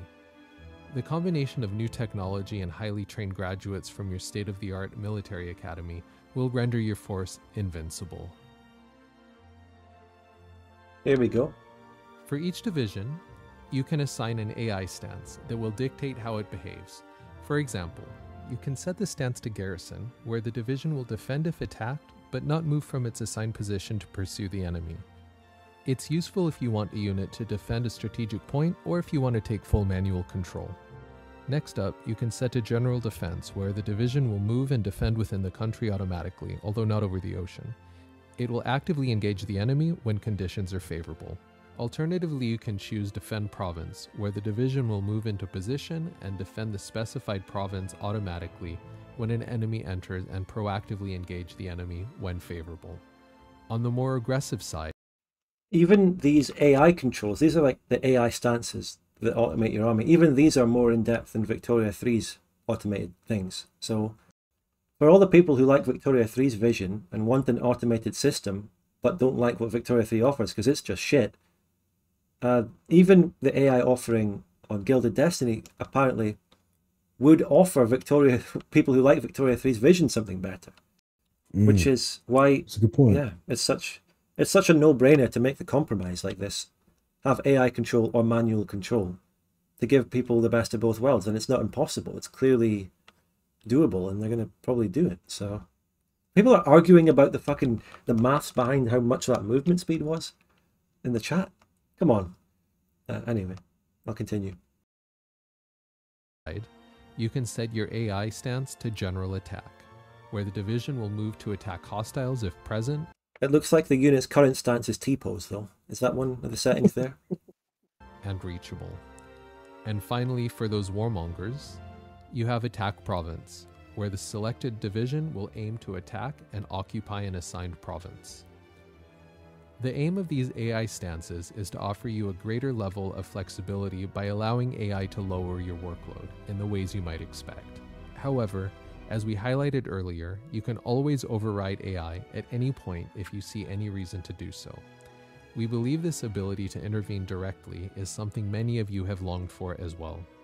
You will be able to take direct control of any and every unit, commanding them to face the enemy directly, where and how you choose, circumventing their main strength in order to target the weak units, protecting their flanks, or getting behind. Yeah, this is a medieval combat. So the whole thing is obviously they're very early and they're just putting in placeholder sprites or models. Lord Lambert. Lord Lambert said the warfare looks garbage because he didn't listen. He didn't listen. For God's sakes, Lord Lambert. Let them cook. Yeah, let them cook. But I mean, even at the start when they said the basic overview of what it was, saying you can AI control or override, they did say that. I went to the fucking shop. I just came back. No worries. What was I going to say? Ah, yes. I don't know how we feel about how the map looks. I mean, this doesn't look like the United Kingdom. This is kind of strange. It's got like, I don't know how incomplete it is or how much they'll finish it, but it's looking like desert tiles and shit. What's going on here? It looks. I think it's very early, which I think it does look shit, and they're not going to be blind to that. Like there was a spelling weird font error on Russian Empire as well. The P's like misshapen, but the fact that they're showing us is good. It's nice, good and shit at the beginning, because like Gilded Destiny showing us all this fancy shit and how many provinces doesn't really. You mean Grey Eminence? Grey Eminence. Oh, you're right. Actually, it wasn't a problem for me before, but now it is. Grey Eminence. Yeah. Okay. I don't know how Grey Eminence's war system was going to be, by the way. They might have a dev diary on it. I've kind of forgotten what they were planning. If I recall correctly, they were... Actually, I don't recall anything. I don't know what Grey Eminence's war was going to be like. Does anyone in the chat know? But, yeah, watching this, you can get a feel for the scale of things. You can see how big a hex is. Wait, let me just... Yeah. So if you hover your mouse, he's hovering his mouse over a hex here. That's one of the hexes. That's your province. You get an idea of the scale. So you can move your stacks around from hex to hex at a certain speed. If you set them to the AI stances, they will automatically move defensively or offensively based on what you choose. Or you can just click on them and right click and move them. And that will make override. front lines nice, like shape for Vic 2. It'll simplify a lot of that, because there's quite often in Vic 2, in my brief experience, you know, provinces connecting in certain strange ways can really fuck you. So seeing the hexes being nice and stuff, we can see the front line and shape is still a factor with the hexes, so it's gonna be interesting. Yeah. I don't think we can get an idea of what that'll look like yet. No. Especially in terms of like occupying land in wars and stuff. I don't know how that's going to work. They don't have that yet. But the way they're going with this, I think it's going to be more based on early game Victoria 2 warfare. I don't think they're going for front lines World War I style. These are like army corps, Napoleonic style is what they're going for. I don't think we're going to see front lines in this game. I can't remember the end date of their plan. It starts in 1822, which is a little bit earlier than Vic 2. I don't know. We're going to just keep watching. Let them cook through the whole video and then we'll get a better idea. I've longed for as well. You will be able to take direct control of any and every unit, commanding them to face the enemy directly, where and how you choose, circumventing their main strength in order to target the weak units, protecting their flank, or getting behind and cutting off their supplies. When you're victorious and the enemy is on the run, you'll be in charge of what to do next. Will you pursue the enemy and ensure their retreat, allow mercy and let them escape, or fully encircle and eliminate them? Encircle, he said it. Encircling and eliminating your enemy in its entirety in one go will likely be a very difficult thing to achieve. For most of the era covered in Gilded Destiny, military formations were relatively small and covered vast areas. Effective encirclement will require careful planning. He said most of the time frame, so maybe Different towards the end. terrains will have a drastic impact on the movement of your military as well as combat effectiveness. For example, rivers, Encirclement is confirmed, but can you encircle navies? swamps, and forests will all reduce your speed, but also provide you with a defensive bonus. As you industrialize and build a rail network across your country, you... Actually, sorry to pause that again. If you don't want it to be paused, I've linked the video in the description. It's actually, I think they have, it's funny how they have the balls to just make a video where they have literal fucking knights T-posing as their army stacks. They don't care. They're like, this is what we've got. Yeah, that's what I was trying to say before. Yeah, exactly. Like, we don't care that this is what we've got. We're going to show it. We don't care what you think of our fucking knights T-posing. If they really matter have... when you're not taking Patreon donations, it doesn't matter. Yeah, they're getting funded by some frivolous billionaire or something. I don't know. But maybe if they have real balls, they'll put these knights with T-poses in the final game. You will also gain the invaluable ability to quickly move troops from one corner of your country to the next through a mechanism called strategic redeployment when in Hearts of your Iron. Troops will seek the nearest Force train march in station, EU 4-3, board the next train, rail and march. deploy to the closest station near the destination. Something that isn't in Vic saving 2, and valuable that time would actually and be very resources useful in in the Vic 2, to be process. honest. However, keep in mind that redeployed troops will need time to reorganize before becoming combat effective again. Keeping your troops well supplied and fed is a crucial aspect in winning any war. By the way, remember, everyone justifying the Victoria 3 war system was like, it's going to be more about logistics and planning, and it looks like this game will have that too anyway. When deployed domestically, supplies will be provided by the province where the troops are currently located. When invading others, supplies will be sourced from your nearest reachable province. If your army lacks supplies, either because you lack the resources or your army is completely cut off, that is with no access to logistical support, their combat effectiveness will drop. Soldiers will face abnormally high attrition, and in some cases, even outright mutiny may occur. Is that a Wagner reference? Sorry. One more detail we've been mulling over is how we can this is my favorite part on the population that persist far beyond the combat phase. While other games model out a decrease in population due to war attrition, little attention is paid to a much larger group, wounded veterans. Conceptually, we want to create a job type called wounded veterans. It's a job type that can't work, requires state or military pensions, and cannot change jobs. There'll be a burden on the state budget for a long time to come. Each time you engage in combat, a portion of your soldiers will die, and a portion will become wounded veterans. Their numbers will slowly dwindle during periods of peace when new soldiers are not being wounded and existing wounded veterans pass away naturally. As a group, they will also have inclinations towards some pop qualities, such as support for better medical care and more militaristic policies. The goal here is to simulate the full gravity of starting a war and how its consequences can be felt for decades to come. We're still balancing how to implement this concept, whether as individual pops across the country or as a combined population group within the military panel. This consideration is partially about performance constraints as well, related to an increased amount of individual pops, so we'll have more to tell in the future. What do you think about having a wounded veteran system? Let us know. Well, what do we think about having a wounded veteran system? And we're saying it on here instead of on their Discord, but we'll say it anyway. What do you think? So, actually, I think it's a fantastic idea. But just quickly, somebody made a reference. The Bluke. Wounded veterans would stop warmongers. Yes, mongers, sorry. They said that they'd have more militaristic policies, but traditionally, veterans are very, not much the jingoists. It depends, actually.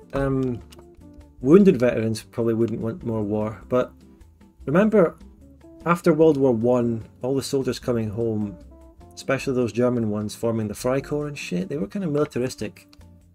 Depending, I guess it's more situational. If they felt like the war ended too soon. Versailles and stuff like that. Yeah. But yeah, it's an very, very interesting concept historically and stuff. And wounded veteran pops that you have to care for, which will make you consider going to war because it's going to be a strain on you. It's good. I like it. Also, we'll punish matte painting as well, which is finding natural ways of restricting matte painting is fantastic because it's very artificial the way that in all Paradox games that they restrict you from full-blown matte painting. It's very artificial and it feels like almost like an invisible wall or something like that instead of something that's an actual mechanic that's suggesting that you don't do that. Yeah, and again, these are the people defending Victoria 3 saying it's not a matte painter, it's not a matte painter. How does Victoria 3 limit you from matte painting? The war's shit, so you don't want to fight them? Or there really isn't much. That was too easy. The fact that kind of it hurts your economy to be at war, maybe. Anyway, shall we get their final thoughts? Yeah.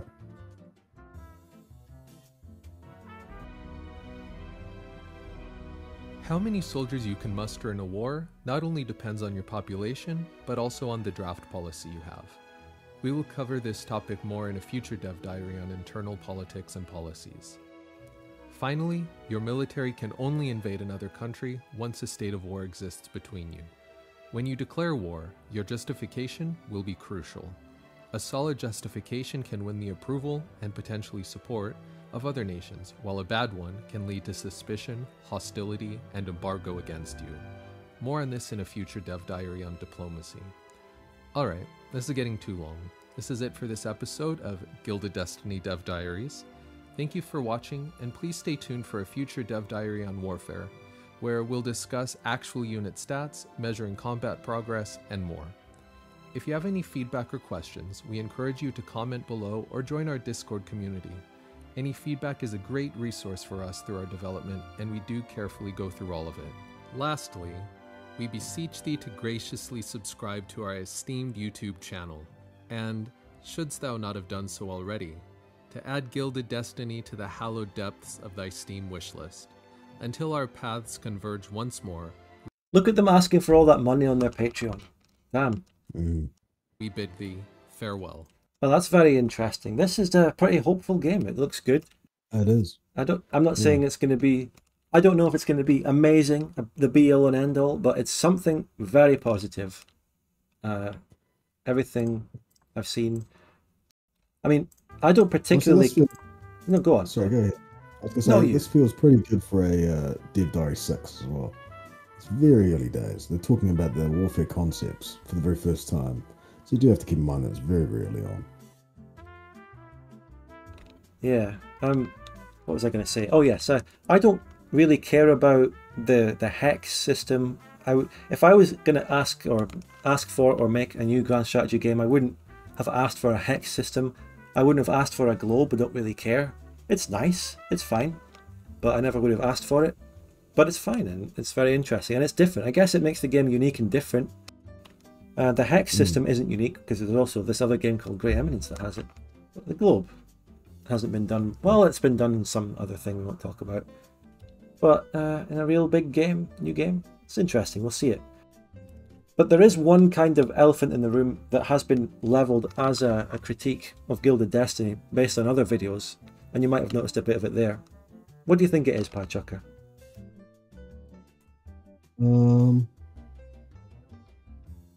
Not sure. No. Performance and lag. Ah. If you look at the videos of Gilded Destiny, you can see that the game actually lags even in their own videos for it, and there's quite bad frame rate issues. And that's a fair criticism. It's a concern, and I actually raised it to them, but because the game's early and it isn't out yet, you can't guarantee, and it's not like a conclusion. It's just what it looks like so far. It could point towards a big future concern, or it could be something they'll easily fix. We don't know that yet. I don't know fuck all about game development, but it does seem like generally people leave optimizing to be one of the few things. It's part of the polish. Yes. So, yeah. Correct. That is something that I've learned from overseeing OpenVic. Prematurely being concerned about optimization and performance from the game developers on OpenVic who have experience is seen as not something that's that important, and they see it as something not to worry about. Get the game working the way you want it, get that right, think about performance later. That seems to be the approach that I've seen from real game developers. So that's why I'm not gonna, from my own experience, go too harsh on the performance thing. But it is a valid thing that people will notice by watching their own videos, and a lot of people have raised it. So it's important to mention. Have you read anything about their timeline? Have they got any sort of idea of when they're going to be completing different sections? I haven't actually. That's something I haven't seen. Let's just look at their Steam page. So I'd be reassured by a solid timeline, like a 2 years or something like that. It says 2024. Yeah. That's quite soon, and it seems like they do. It seems like they probably admit they've got a long way to go.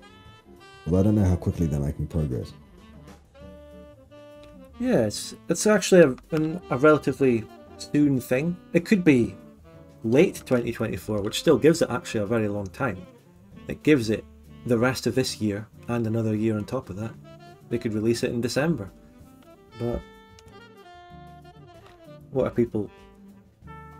The Luddites were they took our jobs type of people, protesting the loss of work and their way of life, in a lot of cases being replaced by factories. I guess so. Imagine if you were a millionaire and had effectively endless money to make your own game, any genre. The trials we suffered at home have hardened my resolve. Somebody mentioned earlier, by the way, which I wanted to bring up just quickly.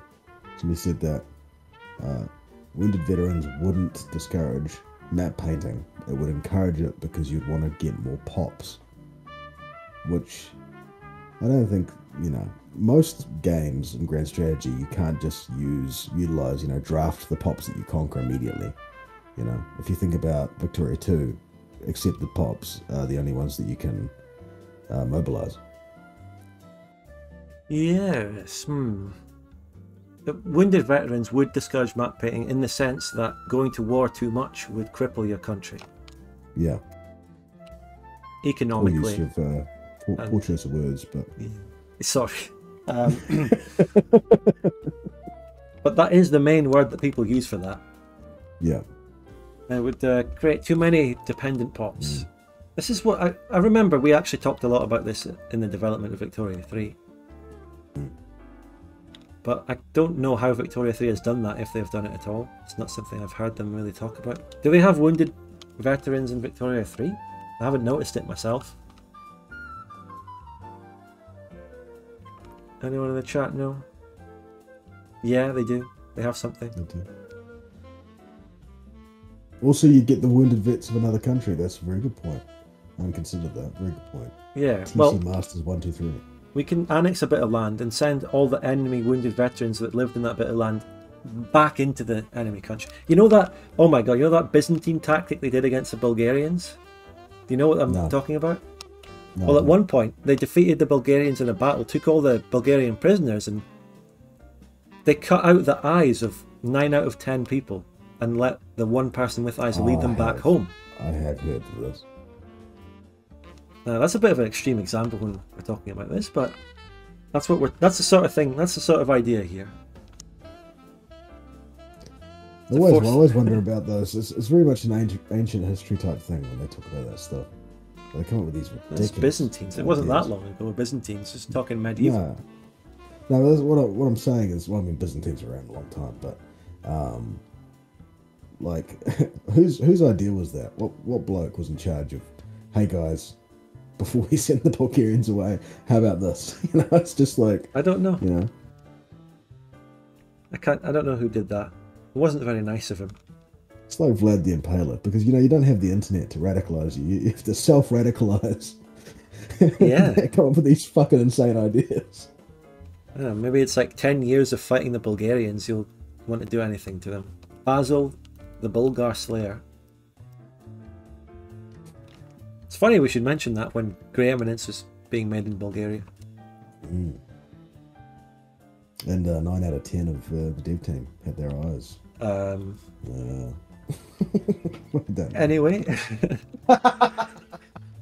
we need more Patreon donations to pay for eye surgery for 9 people. Some of our jokes are too much. Eh? This is why people out there don't like us. Yeah, 153 people. That's a crowded hall. You could fit quite a few. That's quite a few people. Although it's bold to assume that 153 people that are watching all like us. Mm. Remember when Basil said, "Keep your eyes peeled"?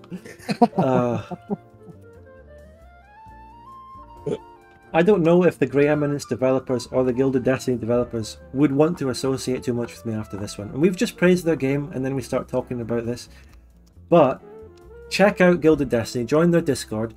If there's things that you didn't like in what we just looked at in Gilded Destiny, then you can just go and give them feedback. They're open to it, very open to it. Their lead developer. If you really like the look of the game, you can go to the Aquila Interactive website and apply for a job and get on the supply side of things. Get involved. Are they recruiting anyone? There's a careers tab. Are you Do you want? Let's get a corporate sort of recruitment music, and you can read this out in your epic voice. What kind of song should we get for this? The very corporate elevator music. No. No. It'd be like YouTube tutorial music. Look that up. Okay. YouTube tutorial music. Surely that's it.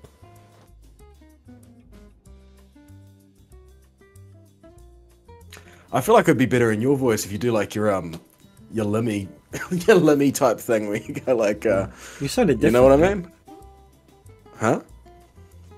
Your microphone suddenly sounded very different. I thought a fucking other person had just walked in. No, I must have smashed it or something. Okay, well, you sound different. What kind of voice? I still sound different. What would my voice be for that? It'd be like, "Are you passionate?" No. Yeah. No, that's it. Like Lemmy for his fucking phone call fantasy thing. Phone call. You know, kill Jester. Oh no. Let me get some. My name's Falkenhoof. I'm not doing. Dreamscape came up. That fucking Dreamscape 009 sound system song came up. Overused music. Some of this will be copyrighted. It has to be Kevin McClellan. Okay, forget this. We're losing the viewers here. And there's still other topics to get onto. By the way, give the stream a like. Hopefully we'll get more people in here. And drop a super chat. Do you have any questions about anything you've seen so far? Yeah. Drop a super chat. These are very corporate things on here, though. Very corporate for a 4-man team. I say Matt, sorry if it's not men. Yeah, very good. You're not reading it. You decide not to. I've decided not to. Do you still want to? Look, people in the chat have already read this themselves. They don't need this read out. Yeah, they don't need us to read it again. Job openings.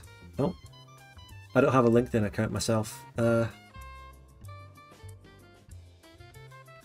Oh, similar pages, Riot Games. Interesting. You don't want to work there. By the way, this is a Hong Kong-based company, but they're completely remote working. So, like you said, the guy is based in the UK.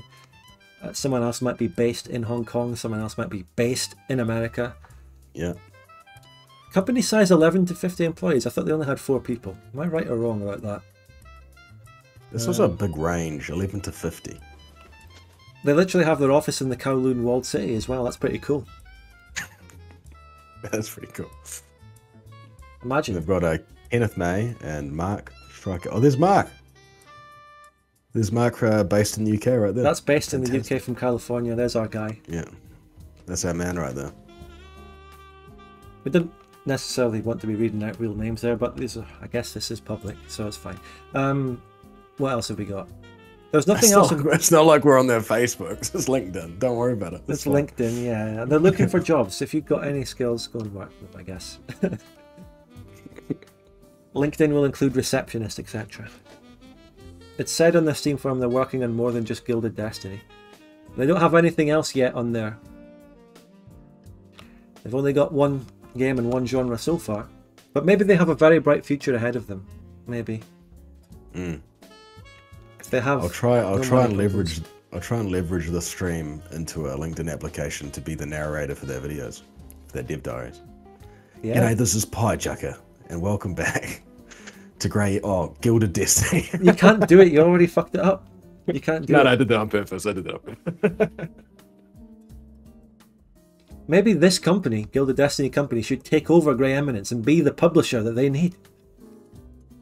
And they would be releasing 2 similar grand strategy games, one after the other, with hexes.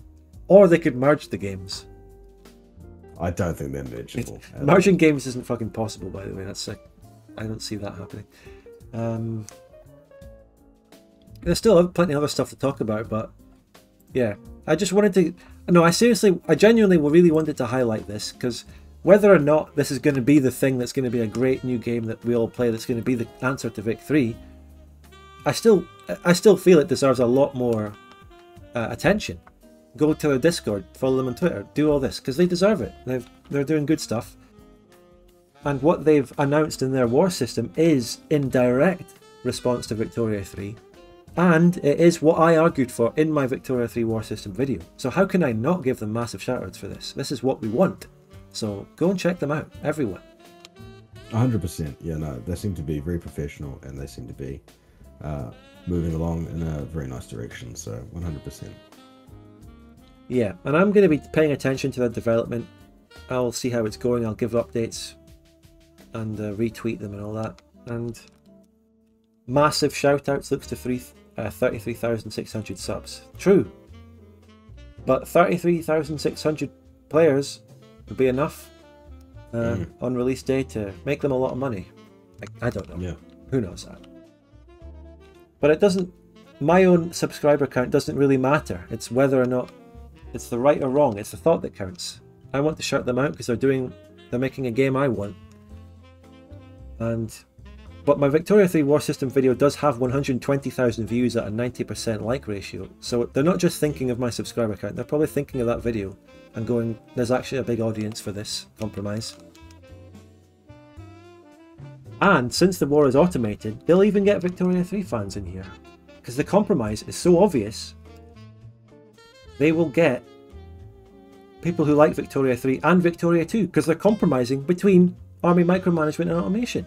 It's so obvious to do that, right? Anyway. Yeah. Because it's just such a basic good business choice to do that. It's right there. Also saying shit like, you know, ask us questions and give us. Well, you didn't show the comments of the video, but they did say a few things. A few people added a couple little bit of suggestions. Fuck, I'm getting. You can tell it's 2 o'clock in the morning. Tripping on my words. We need to chug through. We need to get through onto City Skylines too. I'm as not well. tired. I just started talking like a daft prick after a while. But yeah, no. There's a couple of nice comments. One person said promising. Can't wait to see more of this game. But there was one. Yeah, one person did say promising there. Yeah. Somebody did say something. I'm trying to think. Is it up? Someone said not the Discord light mode, 2 crying emojis, but other than that, great job. It's looking amazing. Fair point. I saw a mechanic. Might be further up. And if you look at the actual game, it's really bright as well. Like the developers of this are sitting there in Discord light mode and they're making their game really bright. Tone it down a bit, lads. I love how you can see space in the background. It's not like black. It's just like there's actual star systems. Stellaris. There's going to be expansion. That's the Stellaris. I mean, I just noticed that.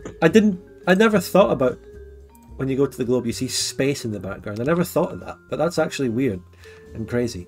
This is the 19th century and we're in space. It's a bit. I don't care about the globe that much. I mean, people really go, "Oh my god, a globe," and they soy face at it. But it's fine. Go for it, I guess. In a good way or in a bad way? In a good way, because they really want a game with a globe. Sure, if that's what you want. It's not very realistic, though, is it? No, it's not important. You can have a game on a globe, but if it's shit, the globe doesn't really matter, does it?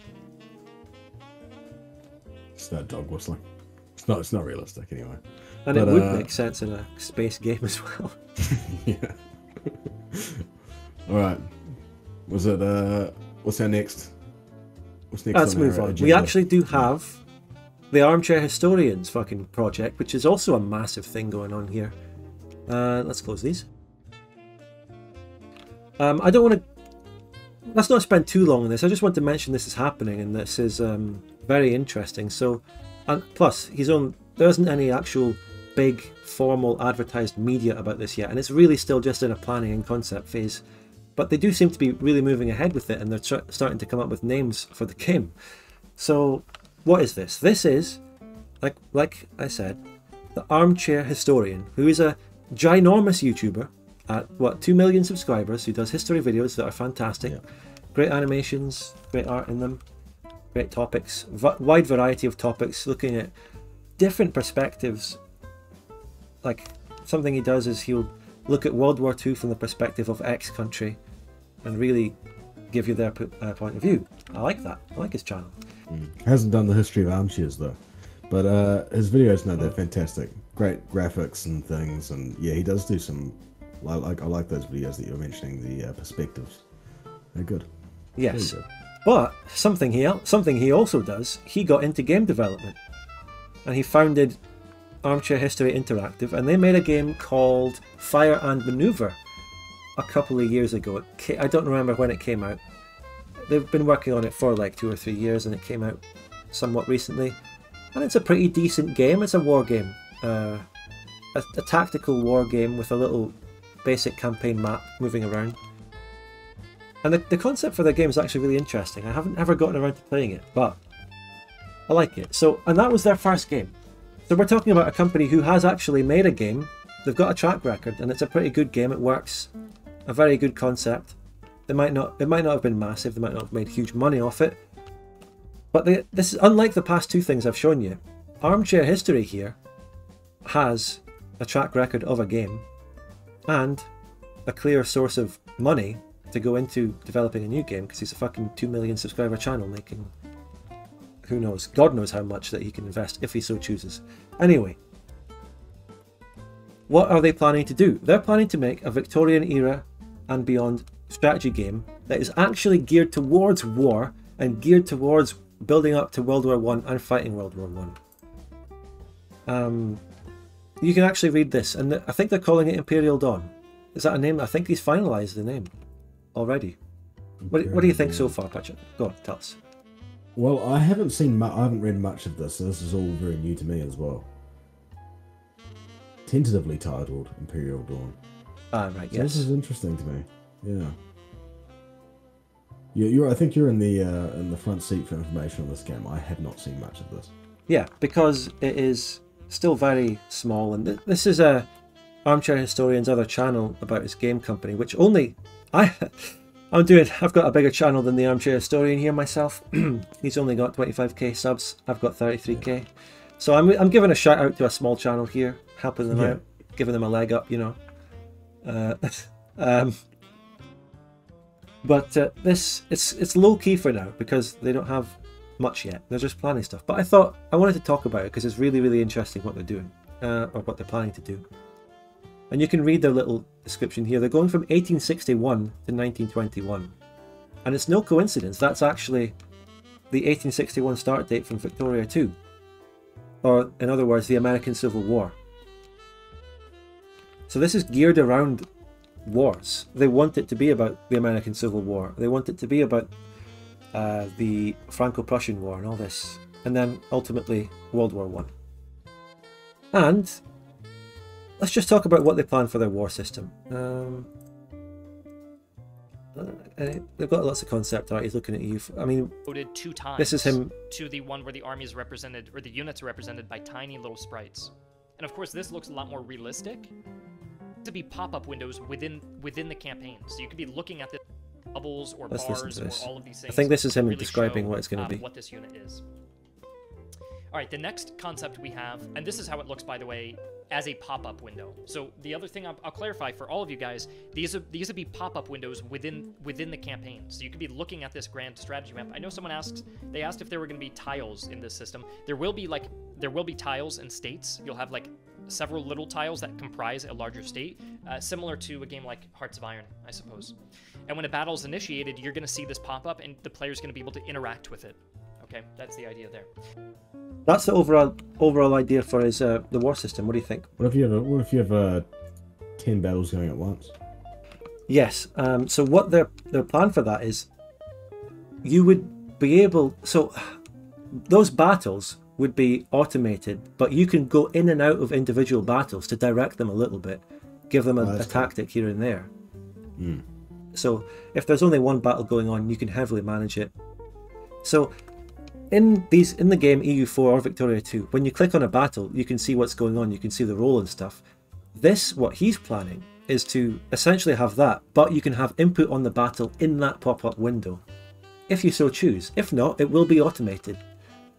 A bit like the compromise in Gilded Destiny that I'm talking about. Bit like there's a massive audience for what I said in the Victoria 3 war system video, and people, you know, my crazy die-hard Vic 2 ideas in the fringe of the world, no one listens, are being developed into two fantastic looking games, at least. Your crackpot theory. I'm the crackpot with my theory.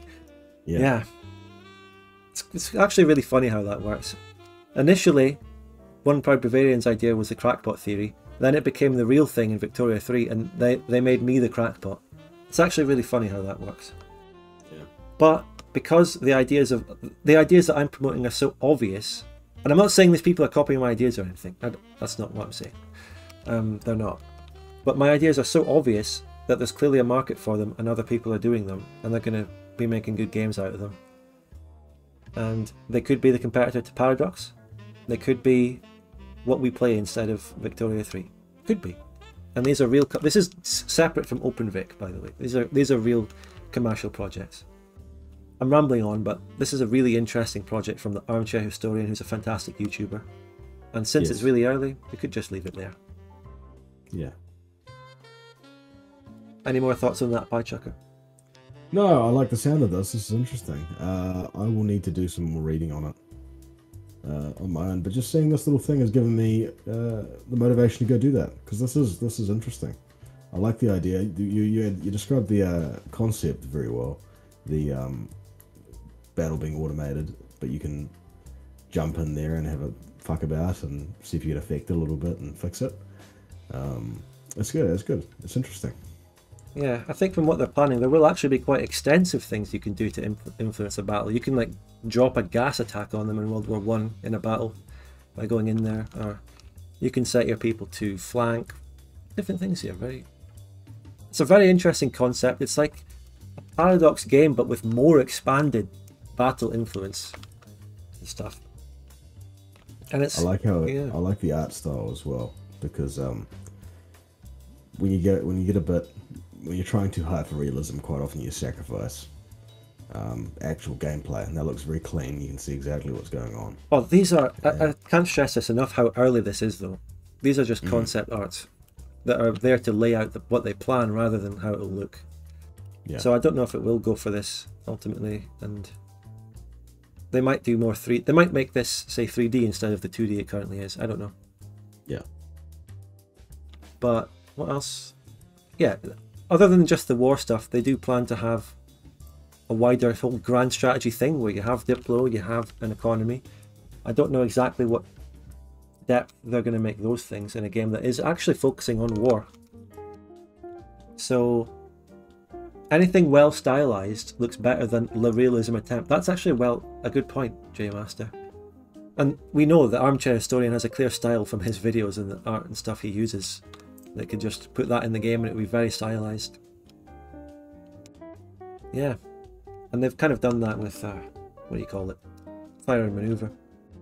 Is this the map here? It's just another concept art. Yeah. It looks good. I like that. Yeah, it's got a style. It's got their cartoon style. I don't know if that's what it'll look like, but even that looks good.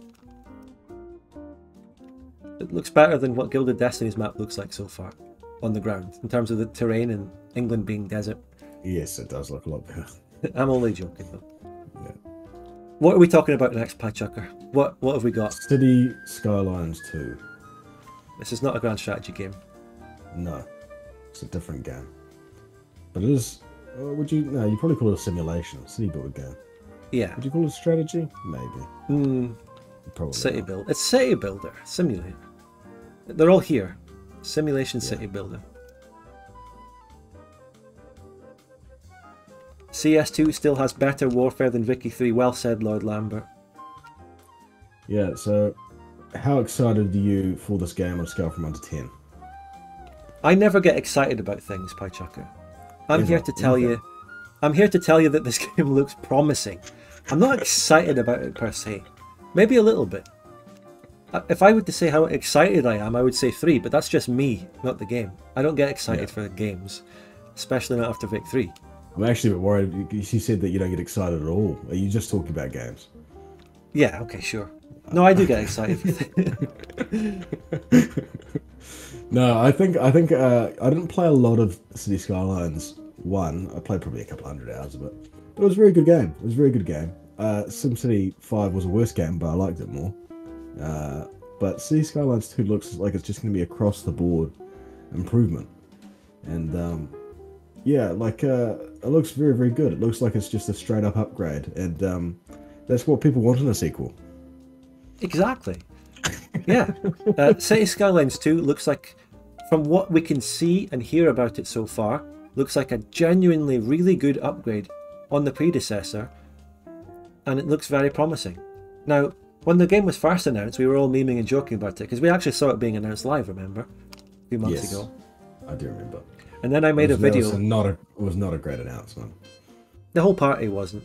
I guess that even the trailer was meh. I don't care for trailers really anyway, but then I made a video just making fun of their trailer, and I put footage of the line from Saudi Arabia over the voiceover of the City Skylines 2 trailer. I remember. But it's fantastic. That's a little bit of a niche one there. Not too many people watch that, but I think it's still funny. Anyway, now that we've actually gotten more information and we know what they're planning with this game, for example, in this advert-laden Games Radar article, everything we know so far, it looks like such a good, genuine, big improvement. For example, I read this on my phone, by the way, and it was a nightmare. But yeah, it looks much better on desktop, but yeah, that's saying something. Oh, I actually suffer from tinnitus. I could do with this ear ringing stopping. Anyway, any info that we're talking about? Something else. Smile on that guy's face, squirting shit into your ears. Listen, I'll get ad block on this secondary, secondary browser. This is content though. You'd be losing content. This is good. Yeah. You might want to just close that video that's popped up. It doesn't have sound on, unless it's like some fucking porn advert. I don't think they would go that low though. Yeah, Anyway. no, I think the biggest news here is that it's going to be on the Game Pass from launch. Yeah. And which I am fairly sure this is correct, but Victoria 3 was meant to be on the Game Pass, but was pulled. That's correct. And I said that in my video, was Victoria 3 successful? Victoria 3, when it was announced, was advertised and publicised by Paradox and Xbox themselves to be on the Xbox Games Pass on PC, of course. Only on PC. Yeah. But they pulled it a few months after that. A few months before release. It was in August 2022 they pulled it. And then the game came out in October. And it was a very quiet pulling of it. It was quiet, yeah. Like, it was like during their first gameplay stream, they quietly made a forum post while everyone was looking elsewhere. So, and I had my theories as to why Victoria 3 was pulled. I was thinking, yeah, they really want to get everyone pre-ordering it, and they want to get everyone buying full price instead of getting it for a month. And they wanted to get as much money, well, obviously they would, but they didn't want to allow people to play it for a smaller amount of money, realise it was shit, and then not pay for the Games Pass and stuff like that. But City Skylines 2, on the other hand, doesn't look like they have any concerns with that, because, you know, it looks like a good game. And Yeah. it'll be on their And Xbox Game Pass. there's jokes about, oh, Paradox isn't developing it, so it's not going to be shit. But Paradox, as a publisher as well, has done shit things, like to Prison Architect, for example. The small company that finished that game, and they were like, this is our vision, it's finished, we're very happy with it, and we're moving on to new, bigger and better things. And then Paradox bought the company and forced them to come out with another 12 fucking DLC or whatever it was. Yeah. But it's looking very good. It's looking very, very good. It's looking clean. The scope of the game is massively increased because they leaked in that article. They said that they'd leaked that I think you can have 9 tiles in a City Skylines 1 game for building a city, and you can have over 100, which is not confirmed, but over 100. Even if it's 27, if it's 3 times as many, that's so much room to build your city. So the scope is really, really cool. And that's hopefully they get rid of the bird. I think it's probably the #1 change I'm looking for. The bird can get in the fucking bin. Yeah, that was a silly gimmick. I remember the game came out ages ago, and I think Twitter was still a new, fun, gimmicky thing. People were like, oh my god. Well, speaking of that, we're on Twitter now to show this. I actually happened upon this tweet, and this directly speaks to something that happened to me when I was playing City Skylines 1 recently. I made a roundabout, and the AI couldn't go on a roundabout. They all went on one lane, basically. The roundabout had like 3 lanes, or the roads leading in and out of it had 3 lanes. All the traffic was sticking to one lane and getting blocked up. And I was like, you've got 2 other lanes to use based on the exit you're going to. And City Skylines 1 didn't have AI and stuff with their traffic that worked too well, and it always had loads of traffic problems, and roundabouts didn't work. And lo and behold, and of course, by the way, I tried installing loads of mods to deal with that. So, and with mixed results on how they fixed that roundabout. And then lo and behold, I happen upon this tweet that directly fixes roundabout AI, and I'm just that. I never played City Skylines too much. I know a bit about it, but even in my little small experience of it recently, I ran into a problem, and then I see this tweet, and the sequel is going to fix it, and that is really promising to me. Like, and then they have a whole dev diary about traffic AI and how they're improving it, and it just. Yeah, it just looks like it's going to be such a good sequel to City Skylines 1 from what we're reading. I can't find much bad stuff about it. Can you? Can anyone in the chat? Can anyone? No. I think my only criticism so far about, from what I've seen, was that original trailer. I thought it was just... I'm surprised that it's actually ended up looking so good, because that first trailer had no gameplay at all, and it's just always so fucking almost disturbing when it's like, you know, new game coming out, and it's all just you know, animation. It's you know. Yeah. But I think I'm excited for this. And there has been gameplay now, and a few YouTubers have gone in. Some YouTuber actually made the city that was used in a recent trailer, and he talked about it. It's all positive. Yeah, again, this is not a Paradox developed game, it's merely published by them. This is Colossal Order, who made, in City Skylines 1, a very good game, if a bit janky, traffic not working, stuff quite janky, but just a really good game. And it seems like, if everything that they're promising and talking about in all of this is true and it's going to live up to the hype, this could be, you know, the best city building game ever. If City Skylines 1 wasn't already, I don't know, some people might say that, probably is. And then this game will then blow that one out of the park. They're going to make a good sequel. The more I read about this and see about City Skylines, I can't find much to be negative about, except one concern. I'm going to ask you again, Piechucker. What's the one concern? The release date? It's quite The soon. performance and the performance. system requirements and stuff. You gotta listen. If it was 2 hours ago, you'd have had me straight away. Performance, but fuck. Yeah. Now, I talked about how you could maybe dismiss performance concerns and it's something that isn't that important until late in development. But there are specific reasons to maybe be concerned about it in this game. So they're doing massive graphic updates and stuff. It's going to look so much better and more realistic and blah blah blah. So they've got that. That's going to require a lot more power than the first game did. Both in your graphics card and the processor. Everything.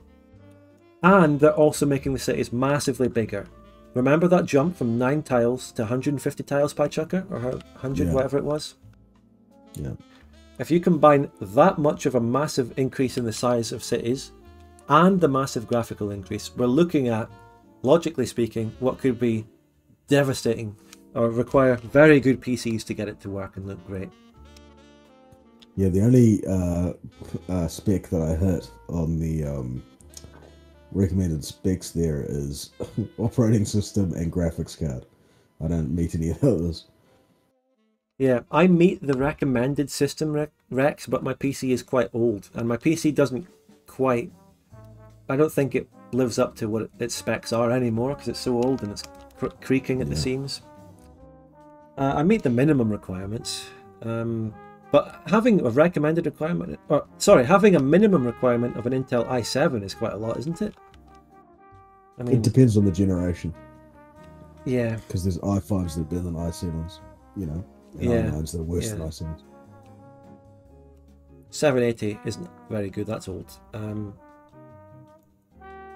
Yeah, my graphics card is a 1070, so that's the previous generation of the recommended and 110 below. And my graphics card is 6GB graphic memory thing, and this is recommending 11. So I'm not going to hit these recommended specs at all. My processor is an i7, can't remember exactly which i7 it was, but it's not as good as this one, I don't think. I have 16GB of RAM as well. I doubt I'm going to be able to stream and play City Skylines with good graphics, City Skylines 2 with good graphics when it comes out. But I might get a new PC by then anyway, so maybe. Because from everything I've talked about, the game looks so positive, I actually really want to play it. And I would get it on the Xbox Game Pass. Of course, because it's cheaper. Yeah, for $1. What is it? Is it $1? For your first month, $1. And then after that, 7 or 11 or something. Not much. I've got a 3060. I've got a fancy graphics card. That's pretty But good. I'm bottlenecked by everything else. I've got 8GB of RAM. That hurts. Can only have 2 tabs open at once. 4GB each. Yeah, 4GB each. So, yeah, performance concern. I could, you know, I'm more than happy if my performance concerns are just blown away when the game actually comes out and people go, oh, you know, all those people concerned about performance, they were just dooming, they were wrong. I would be perfectly happy to have that happen, but it might not, especially from the evidence we have so far. And even with Victoria 3, a lot of people talk about Victoria 3's performance being shite, especially in the mid and late game. And it's a very common thing in games these days, performance problems, don't you think? Yes, absolutely. There's just less polish overall. And for some games, polish, you know, isn't even being roughed out, let alone polish. A couple of very important messages though in chat. We've got Lord Lambert saying, clearly need more supers so you can upgrade your PC. And Quake Riley says, if only there was a way we could help Spud be able to upgrade his PC so he could run City Skylines 2. I can't think of a way. Well, maybe I'll give chat the benefit of the doubt on this stream. Maybe instead of going with the super chats they normally give, especially since we were talking about Patreon earlier, maybe I've got 20 new Patreon supporters for all I know. Let me just check my emails. Let's see if I've got any new Patreon supporters on this stream. I'm giving you the benefit of the chat, the benefit of the doubt. Let's see if you've all gone to my Patreon instead. Have you? I'm checking. Is this where everyone's gone? No, no new Patreons. They might have paid, put cash in an envelope. Oh yes. Yeah. Yes, maybe. Sent it to Patreon HQ. I wonder if they accept that as a way of payment. No, I'd probably say no. I mean, surely, you know, there's always that one person. There's always that boomer. Anyway, he puts cash in an envelope, mails it to Patreon so they can.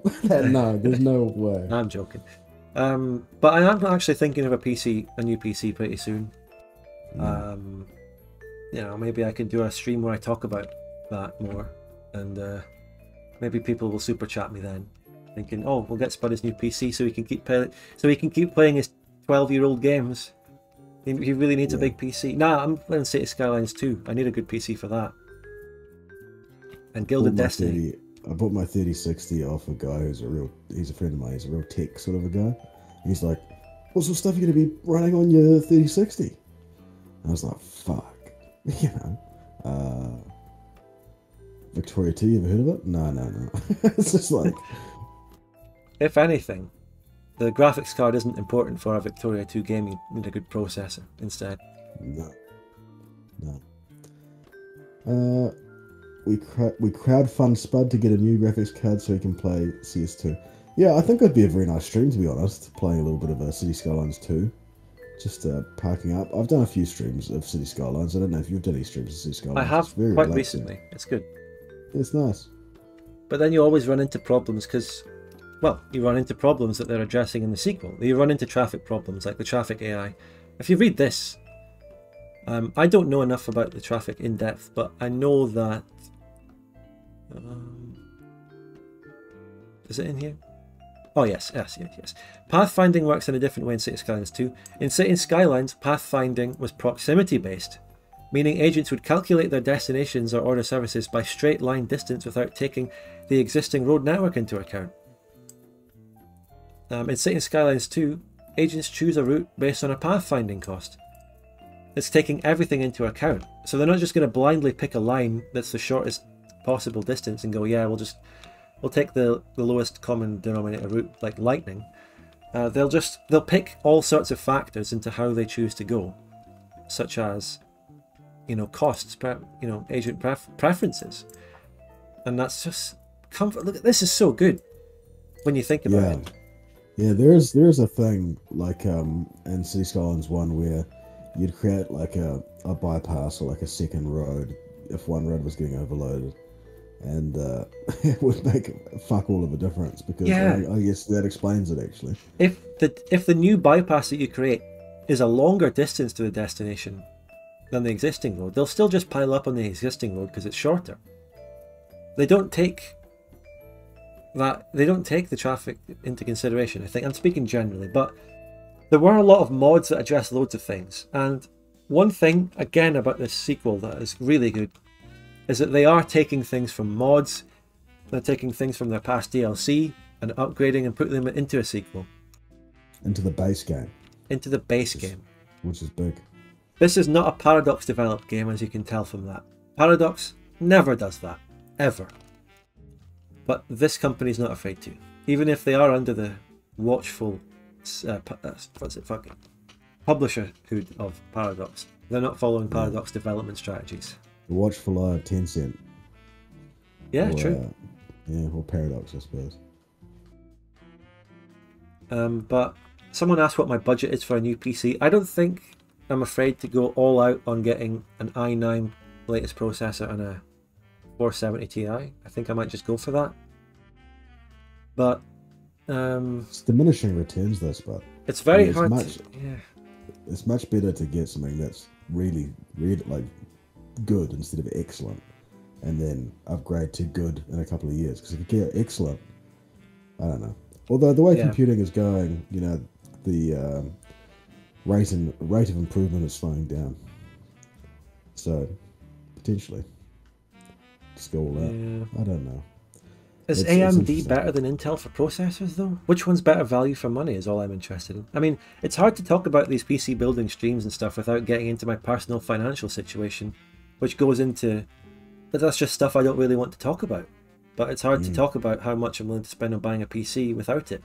And if I was completely open with my financial situation, maybe people would be more willing to crowdfund the Spud Gun PC. But I don't want to do that.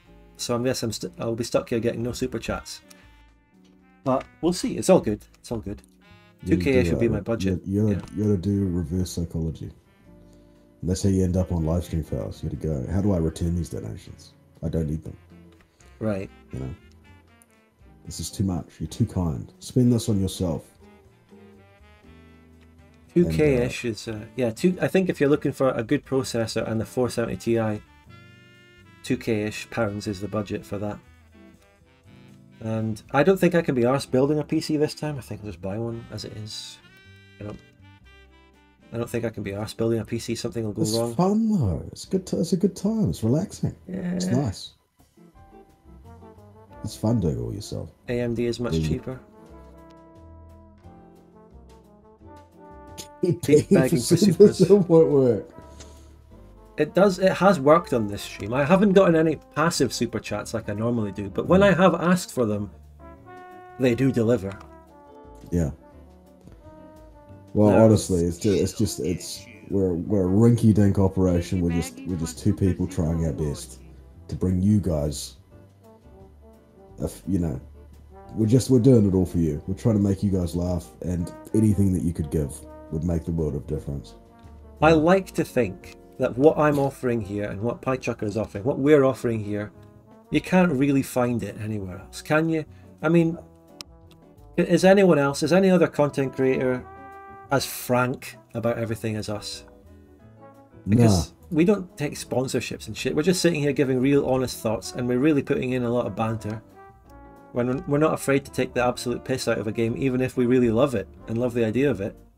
I haven't found much to take the piss out of City Skylines 2 though. Apart from their trailer. Their trailer was the one. Yeah, never mind. That trailer was dog shit, yeah. And that whole party was insane. Their first initial trailer, that is. They've done better now. Yeah. No, I'm very impressed with City Skylines 2. I think this is looking very good. Although seeing is believing. Don't pre-order anything. Oh, don't pre-order it. Oh god, no. I'm going to play it on the Games Pass. You can get access to, I think it's 9 unique buildings. Yeah, just mod the buildings in anyway, mate. Come on. Just mod them in, yeah. Take note of code. Linus Tech Tips for Expert. Do people still take Linus Tech Tips seriously as the great source of everything? I've only seen them being memed to death over the past few years. Are they still good? I think he's retired. I think I heard about that. He's retired. How old is he? Yeah. Retiring at what? 32? Yeah, well, he's been very successful. Or maybe he's just stepping back or something. He's doing something else. I don't know. But yeah, I used to watch Linus Tech Tips back in the day when he'd do his crazy builds. You know? Yeah. He didn't retire. He's just a CVO instead of CEO. What the fuck is a CVO? Chief Volatile Officer. I don't know. Volatile, yeah. He's volunteer. He's become a volunteer. He's not taking a wage anymore. Chief Vision Officer. Oh, vision. Oh, look at these visionary. Really corporate, airy-fairy words. Smell your own farts with that one. That's shocking. Chief Vision Officer. Well, I mean, to be fair, maybe Paradox needs one. They've got no fucking vision. No. Like the Bulgarians. Throwback joke. There we go. The Bulgarians. Grey Eminence. Poor them. Well, they're not poor. They're actually the opposite of poor. The guy's a fucking millionaire. No, not poor them. Fuck that guy. No, shocking. You can't. No. Don't go that. Don't. No. Fuck that guy in a professional sense, not in a personal sense. You mean like fuck personally, that guy? Yeah, personally, that sucks. Professionally, fuck that guy. I suppose. CS, Chief Synergy Officer. Chief Pivoting Officer. Chief Pivoting Officer. Now, what is it? Now here's the Chief thing. Diversity Officer? Oh, there's that. Now, I had these 2 dev diaries of Victoria 3 up, but you know what? I'm closing. I don't want to fucking talk about it. There is one last thing I did. Yeah, just forget the latest Victoria 3 news. There is one thing that I wanted to talk about and maybe joke about a bit. Europa Universalis 4 is offering a new type of DLC. Who could have seen that coming? If there's any game that's going to offer a revolutionary new type of DLC for you to spend your money on, it's this fucking game. Came out in 2013, by the way. A revolutionary new DLC of history lectures. To listen to while you're playing, presumably in the music player. What do you think of that, everyone?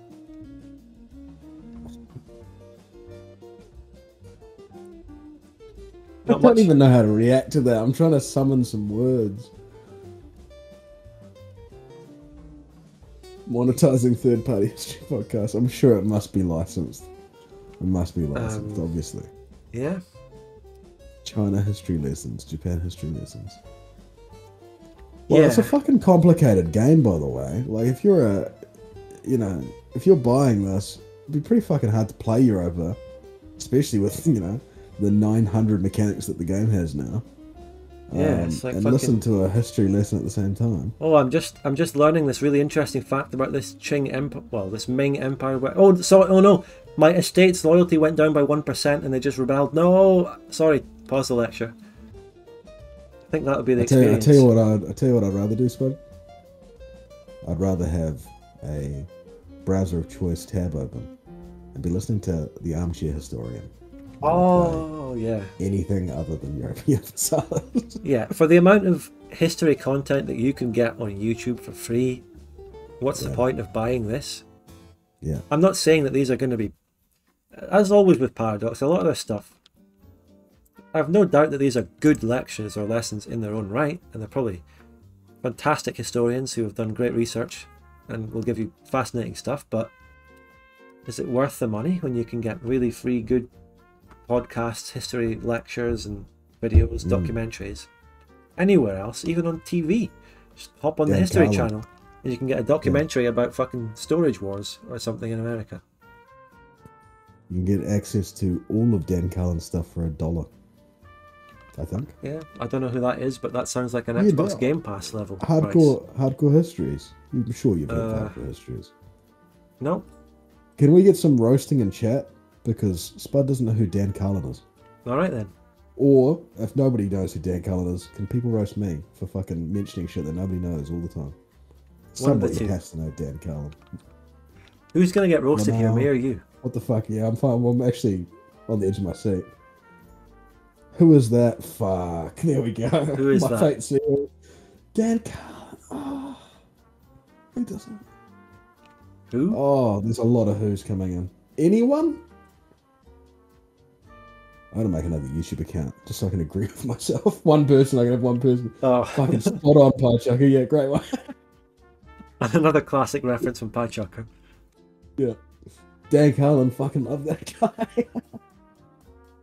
Yes, wait. Dan Carlin rocks. Lamau, fuck.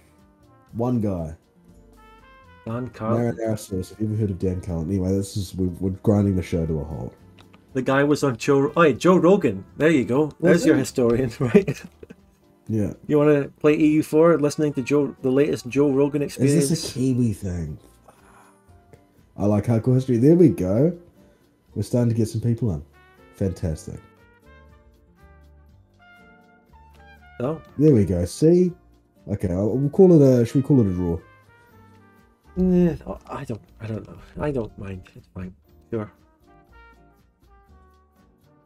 Joe Rogan EU4 Have you been looking at any other games? Anything else been on your radar? I saw this game called Espiocracy. I'm going to have a quick look at that.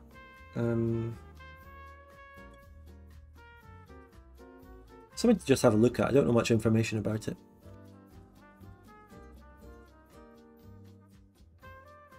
Yeah, this thing is coming up. Store page. Take a look at this one, everyone. What do you think? Let's just watch this trailer. Starts with a CIA motto. The only way to avoid this catastrophe is to have a new attitude. We must start now. Are they going to have the Bezmenov thing in their trailer like Call of Duty did? I wonder. Let's see. Have Kevin Spacey, maybe. Nah, no, probably not. Lead the intelligence agency of your choice. Espionage agents are operating everywhere.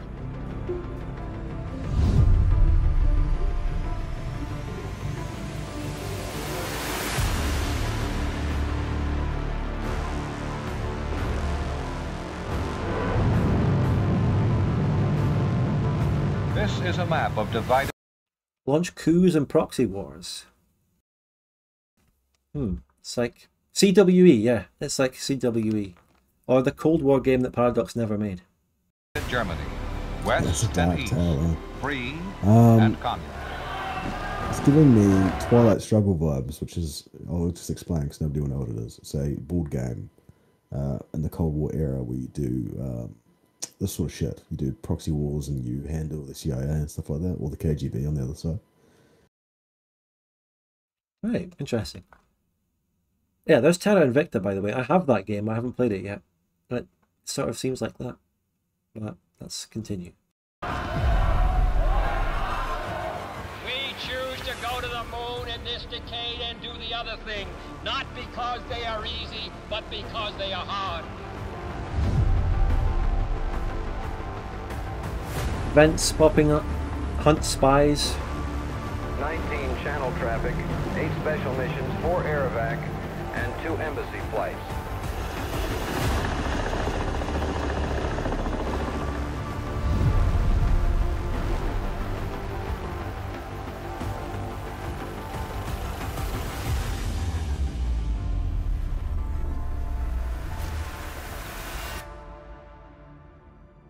Well, there you go. Someone said, published by Hooded Horse, but looks interesting. What's Hooded Horse? I don't know. I have no idea. Oh. Have you heard of world warfare and economics? One thing that I've just realised is Twilight Struggle could be a very good one to play on stream, because you so you're either the USA or the Soviet Union, and you're sort of, it's like a map game that sort of you're battling for influence, and it's it's sort of board gaming. It's very good. And it only takes a couple of hours, I think. Message me it. I'll have a look after the stream later on. I will. Trailer is just a bunch of old films. Yeah, I guess we get the point of what it is. It's a grand strategy game where you spy on stuff, and it's all about the espionage and stuff. And it does leave me wondering, when you have a grand strategy game, what you want to be taken care of is the economics and diplomacy. You want to be doing all the stuff. I wonder how it would work if it's what you're focusing on is the spying element. How do the other aspects of the country get modelled? Like, what level of importance would they put on the economy and other stuff? Well, you could quite easily have a whole game just about influencing governments and things like that. So there's probably, it'd be interesting. But that means the non-influence stuff has to be kind of AI driven, so that you basically go through a normal Cold War, the AI drives through it, and you have slight little bits of impact and influence. But because it depends on how much you're really fully controlling the country that you're playing as, or just its spy network and its intelligence agency. But again, it's another upcoming grand strategy game, release date 2024. It's becoming like the Buzz Lightyear thing on a shelf. Hey, I'm an upcoming grand strategy game due to be released in 2024. And there's like thousands of them now. Looks like Victoria 3 left a big gap in the market, eh? Yeah. Also, the names for all of these grand strategy games are insane. Espiocracy. That one's clever. It's clever, but if you were to say that 3 times fast, it's difficult. Espiocracy. I feel like if you're a marketing guy, you'd have a field day with that. Although they'd probably simplify it. They'd probably call it a espionage-democracy. It's not meant to be. It's not meant to come from democracy. Ocracy is just the thing for anything. Yeah. And espionage, espion in French, spy. So spyocracy, spy government. So it's the map looks very nice. I like the way the map looks. Actually, that's a fair point. Yeah, the map looks like more of a paradox thing that we're used to than everything we've looked at so far as well. Yeah. More of what we're used to. None of that globe nonsense, none of that hex nonsense. We're back on the map. Proper map. It looks good. Yeah, no, it's looking very good. I like the events there with the real images. It's nice. That's not a real image. It's not AI generated. They took the hexes out of the map, but they put the hexes in the people instead. It's so far. It's so far away that I saw that as a real. A game that I've been looking at and playing recently is a game called Kingdoms Reborn, and that's a game where it's like a sort of a city building resource management game that's got a economic model, which is really cool. It's like a free market economic sim. I don't know if anybody's heard of that. Kingdoms Reborn. It's not a trash name. I will say Espiocracy. I was too harsh on that. It was a good name. What is the name of the Armchair Historians project? Again, it's Imperial Dawn. Imperial Dawn, yeah. I think he was deciding between Dawn of Empires and Imperial Dawn or something. Imperial Dawn. It's always those two words. It's always the two-word format. Well, Espiocracy isn't. Yeah. Someone said that this looks like, in the chat, Ross from Friends, something like that. Yeah, Which one? The image I have now actually does look like it could be from a sitcom or something. It doesn't look like a spy. It looks like a little still from a sitcom. What's a sitcom from the 60s? I'm trying to think. Oh, Cheers is old, but it's not that old. I don't know. Yeah, it could be a sitcom type thing. The map looks very good.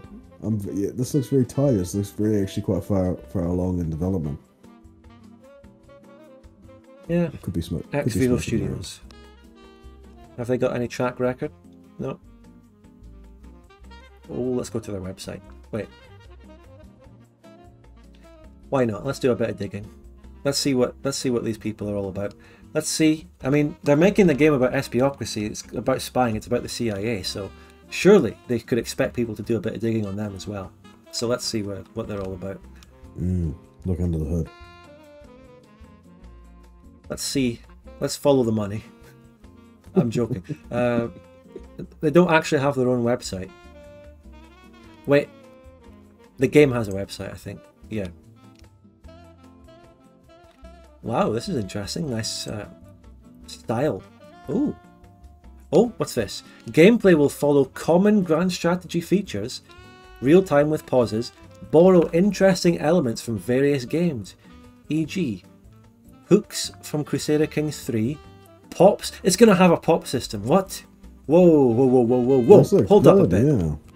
Hold up. It's going to have a pop system? Whoa. Wow, okay. Very interesting. It's not just KGB and CIA, it's MI6, Stasi, Mossad. It's like 74 you can play as, yeah. That's very cool. So Hooded Horse are an indie game publisher. Play as the GCSB, which is New Zealand CIA. Yeah, like the one little tiny office. No, they raided Kim.com. Just sitting there reading the latest newspaper, going, "I wish we were influencing these events." Yeah. That's all they do. Cooing Fiji. What could New Zealand launch a coup against? Nothing. Tonga, Samoa, maybe. One of those little islands that's probably under New Zealand's government anyway. Yeah. Like some semi-autonomous island. Sphere of influence. Who the... It's the RSPCA. What? There's a chat going on here. I think who said that? Marinara sauce. Oh yeah, spy on pet owners. Well, this looks promising and interesting. So, Again, I've said this before. My channel, Spudgun Official, has an abundance of positive crap. We had OpenVic, which is like the elephant in the room. That's coming. That's the most positive thing you've ever seen. And now we also have, even without OpenVic, loads and loads of positive projects being done. Apart from Grey Eminence. But SPocracy, Gilded Destiny, and the Armchair Historian project. And if Grand Strategy isn't the only thing you're after, you've also got City Skylines too. So there's a lot in this field to look forward to. We don't have to do them about Victoria 3. So yeah, lots of great stuff to be positive about. The problem is my positive stuff doesn't get as much views as my negative stuff. I hate that. It's a pretty common theme. You know, complaining about Victoria 3 will get way more views than being positive about some other upcoming game. But I don't know. If Gilded Destiny has infinite money, maybe they can sponsor me and they'll get me a new PC. Yeah, that'd be nice. Well, this game looks very tidy as well, so... Yeah, this game looks good. Yeah, it does. I wasn't blown away by the look of the last games we talked about. Maybe City Skylines, put that aside. This game really looks good, just on the map. Looks very good. I like the map, and it's just... Borders are clean. And it looks very familiar from Paradox. You know, from Paradox maps. Very interesting. OpenVic coming 2024. That's funny. Yeah, good luck. Good luck getting OpenVic in 2024. If we can just get one easy payment of $1 million. No. Oh. Give me a $1 million super chat, and I'd only get 700,000 of it, and YouTube would get $300,000. By the way, that's how super chats work. But yeah, OpenVic is making steady progress. We've said from the start and constantly say that they're taking it very slowly, being very careful, getting meticulously right. And they're currently between dev cycles planning what they're going to do next with requirements, so there's been a bit of lull in stuff we can show off, but that's about to pick up again as the development of that cycle gets underway. So that's the OpenVic update. Still very, very positive, very happy about that project, and all the lads in it and lasses are fantastic. So, why haven't the super chats been so forthcoming this time as they are in the previous ones, Piechucker? What's going on? I'm not sure. I don't know. We might need to do more psychological psyops. We need to do more super chat psyops. Yeah, we need to take a bit more inspiration from this game. Yeah, we could sponsor ourselves. We could do like an ad read. You know, where it could pan away. It could pan away to a pre-recorded thing where it's just. Well, I could sponsor your upcoming videos. Yeah. we could sponsor each other. Just me and you sponsor each other. I give you money to sponsor me, and you give me money to sponsor you. That's like an infinite money generator. Exactly. That's just that's infinite capital right there. Yeah. Maybe Gilded Destiny and Grey Eminence could do that to each other too. You could start a network of channels. You could have, you could have your Victoria 3 channel be Hassan Rabi, whatever that guy's name is. Oh, by the way, I didn't mention this when we were talking about it earlier. Wait, did I get pinged in the Gilded Destiny? Oh yeah. Hey, whoa. Whoa. Mark himself just added. Mark himself? He's on the stream. Oh my goodness. The thumbnail on it is always wrong though. Kenneth has pinged me saying, please tell Piechucker we may consider his offer to narrate a trailer. Wow. See? Look how good they are. They know what's going on. That's fantastic. I'd love to. I'd absolutely love to. You're in. That'd be very cool. Here we go. That's very cool. Well, shout out to Mark from California. Based in the UK. And there we go, we've blown it. It's over. What, trolling and based? Opportunity gone. Yeah. There we go, smashed my mic again, sorry. Sorry about that. You sound different again. Your voiceover wouldn't be so good after smashing your mic. It doesn't sound as good. It's because I've got like a $200-$300 mic on like a $3 mic stand, and it's all springs, and so whenever I tap it, the springs go like, right. You just heard the noise. I don't need to recreate it. Actually, tell you what, one question I'm probably going to ask the Gilded Destiny people is what they're doing with multiplayer. I haven't actually seen multiplayer be talked about or mentioned with them. I can only assume that they would do multiplayer. It's a game that would lend itself to multiplayer well, just like Vic 2.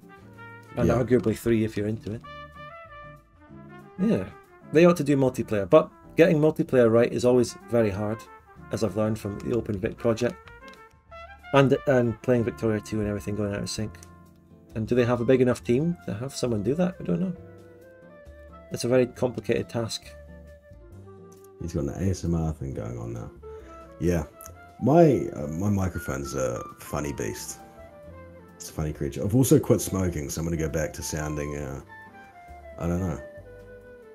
Your voice already sounds... I don't know. I don't think anything would change. The damage has been done, so to speak. The damage has been done. Yeah, 40,000 cigarettes does take a toll on the old vocal cords. I don't know, maybe I'll go back to sound like a pipsqueak. I don't know. Buttery smooth, very nice. Well, thank you for another super chat, Marinara Sauce. Thank you very much. I'm sponsored by Marinara Sauce. There's another thing we could do. We could say Marinara Sauce is our current favourite viewer. Oh. And then you're doing some psychological stuff. We like Marinara Sauce the most. He definitely has been carrying this stream, that's for sure. He has been carrying this. Or she. Let's not assume. Yeah, sorry. They. Yeah. They. Discord. We talked about Discord usernames earlier. I'm not gonna say anything here. I'm just stating Discord added the pronoun ability to add pronouns to your profile along with the recent username changes. What do you think of that? No. I don't think anything of it. I mean, I don't think anything about it. No, I don't mean I don't think anything of it as in I think it's low or bad. What are you really saying? I'm neutral. No, I'm kidding. I personally haven't opted to add pronouns to my profile. That's all I'm saying. So this is why you guys need me. I ask the hard-hitting questions. It keeps Fred on his toes. That's true.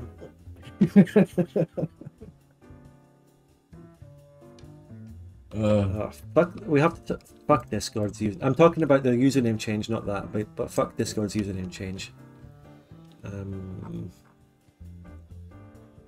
Do we have anything else to complain about there? No, I like Marinara Sauce though. Also the YouTube commenter, obviously, but also just Marinara Sauce in general. You can get it at Subway. Very, very nice. We're sponsored by that sauce now, so we have to say that. Yeah. Well, we could, eventually we'll build up. We'll get sponsored by Subway. Subway in New Zealand is a depressing sight at the moment because we don't have any fruits and vegetables. So you just show up and there's salami on offer and that's about it. You know what? I'm just going to go ahead and say it. I'm going to just start begging. Gilded Destiny, please fucking sponsor me. Look, I've done my best. I've got this channel where I fucking criticize Paradox. They don't like me. Everyone hates me. I tried to... I have a fledgling existence on a few super chats here and there, and a bit of ad revenue, a Patreon, and the occasional Twitch sub. Just sponsor me and get this over with. I need a new PC, and I've got plans in my personal life.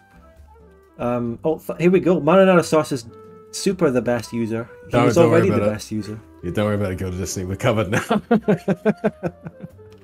Gilded Destiny, please. I take back everything I've said about... I don't care if I look like I'm shilling your game. I'll shill Gilded Destiny. I'll do it. It's worth shilling. Because it's just a small company. Well, we don't know how small they are. Apparently they have unlimited money. They're a small development 11 to team. 50 people, yeah. They're a small team on the development side, but they get their money from fucking Hong Kong. I don't know. Yeah. And also Gilded Destiny, you can sponsor Spud and then not sponsor me, so we can keep it unbiased, or you can sponsor Spud and then hire me to do all of your trailer work. Here's what we'll actually do. We're going to sponsor me and not Piechucker. Me and Piechucker will feign a falling out over this, and then we will launch, much like Espiocracy here, we will fake a dialectical fight between us about Gilded Destiny being good or bad, ultimately with the goal of just making Gilded Destiny go up and be promoted anyway. Yeah, and I'll even my critiques will be just complete nonsense. I'll be like, I don't care for that innovative globe. I don't like how creatively satisfying that is. I don't like how different it is. It's too unique for my taste. Also, you might know Advanced shilling techniques. Oh well, wait, neither of us have really shilled. and so it's gonna be a journey. I just kind of shilled the games that we've been talking about here, in a way. We've taken the piss out of all of them, though. Apart from Mark. No. We don't have... even with Parrot... Well, maybe we've taken the piss out of Manward. Manward? What the fuck? I was trying to say Martin Anward. I tried to say Martin Anward in terms of... I was about to say, we don't take the piss out of individual Paradox employees when we criticise them. But then I think, well, maybe I have taken the piss out of Martin Anward a bit. And then I just said Manward. That's a short way of saying Martin Anward. It's just a shortened version of his name. You reckon that's when he gets called in the office? Yeah, it's like his name's too long, they have to shorten it. Hey Manward, over here, I need a bit of a... give me... How do I automate this warfare and make it shit? Cheers Manward, cheers. Bit of advice on that, please. Okay, we're getting the super chats in. We've hit... How long is it that the streams have to be going on before the super chats come in? It's like our past streams. It gets to this bit at the end and then they start rolling in. And I can buy a new PC. Anyway. So Marinara Sauce gave $10. Thank you very much. You might know me as the guy who keeps paying you to stop the stream, or the one with the first 3 names. Remember him, Piechucker? I do remember him. I don't remember what his first 3 names were. It was like Bob John Dave or something. That Bob John Dave has now become Marinara Sauce. Yeah, see, Marinara Sauce makes a... Wait, how do you pronounce it? A marinara or is it marinara? I don't know. What language is it from? Fuck, Italy. Italian. Marinara. Marinara. Sorce. Is it Greek? Is it... I don't know. Quake Riley with £10. Thank you very much. Have you considered getting a sponsorship with the hottest mobile game on the market, Raid Shadow Legends? No. And I've actually been offered that one, you see. So... I'm out here, I just come on these streams, I don't do the fucking Raid Shadow Legends even though I've been offered it. And I struggle by scraping an existence out of this while turning down hot sponsorships. What was I going to say? Regarding Raid Shadow Legends, probably this is an opportunity to sponsor ourselves. Raid Shadow Legends, it was a fantastic legendary character in a CK3 series with Dinostan that you guys might have seen. Man, but you can't start Manward in the chat while I'm trying to fucking talk. That's it, it's Manward. Manward. That's his initial. Anward, that's his name. Manward. I'm sorry if this is like getting too personal with him, but it's funny. He could be laughing at this as well, right? Oh. Sure, he has a good sense of humour. He made Victoria 3 the biggest joke you've ever seen. Anyway, go on. Tell us about the... Oh, fuck. Anyway, what was I even saying? I mean, how do I begin again? I spent living in poverty. I'm not living in poverty. You have sounded like such a martyr, but I'm not really, okay? Yeah. But again, I don't want to talk about my personal finances. It's like... I'm not well off and I'm not poor off either, okay? I'm somewhere out there. But I don't have a large enough assets to get the things I want, like a fucking house. So, but I'm not doing badly either. I don't know. There's some more detail. Now, take it away, Piechucker, on the CK3 advert. Yeah, so Spud did a CK3 Game of Thrones mod. Stop saying funny shit. I can't do this. This is hard. But anyway, Spud did a CK3 Game of Thrones mod campaign with Dinostan and about 70, 80, 90 other players. And it is being turned in to a video by me. And it will be finished sometime between now and the heat death of the universe. And so stay tuned for that.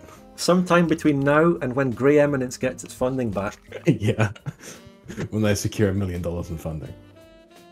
All Piechucker is asking to complete this project is a publisher to provide $1 million. 1 million New Zealand dollars as well. That's not much. That's like 5p, £5 generously. Yeah. That's like 3 dozen strawberries in New Zealand. But yeah, thanks for those super chats. Yeah.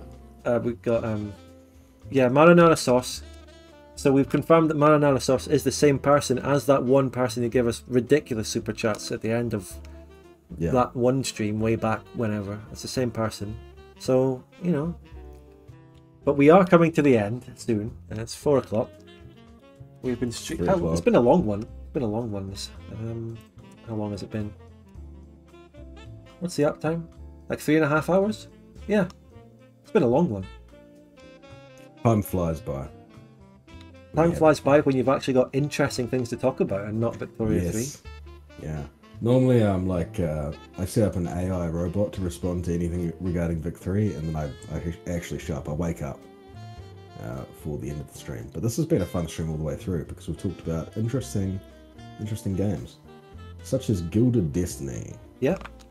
My only concern is that in terms of, this might not get so many views. They didn't have a massive viewer count like when we talked about our Vic 3 announcement stuff.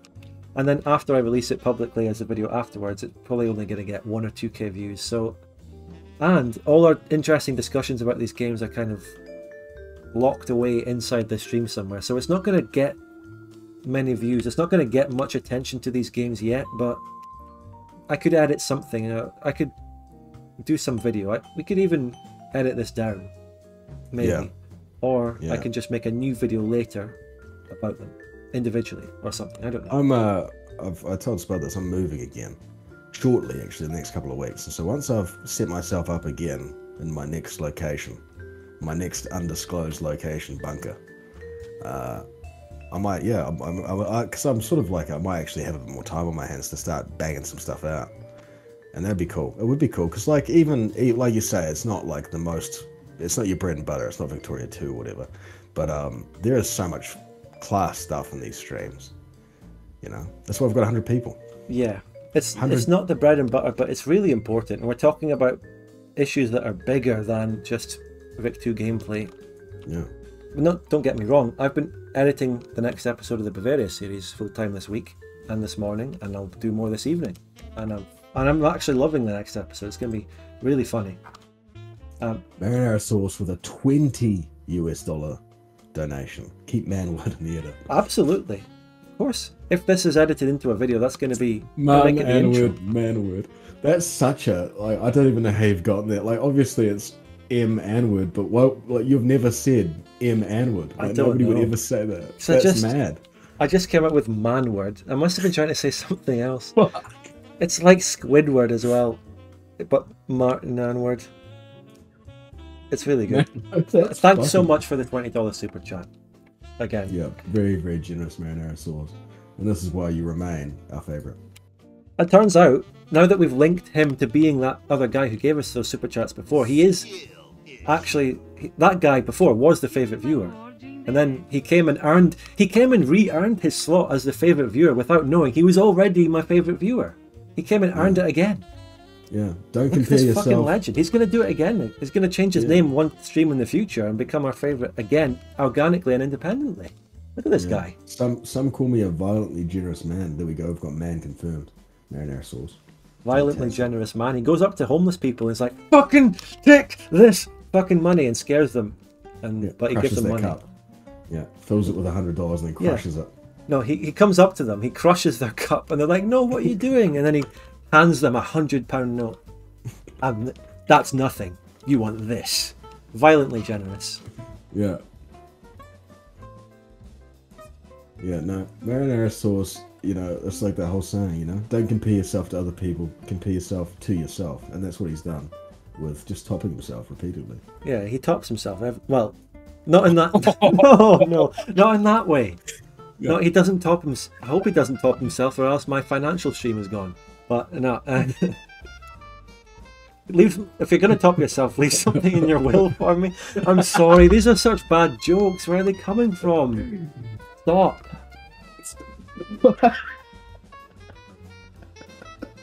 Fuck me. I don't have my... Fuck. Also, a lot of viewers aren't going to understand what that is, which is good.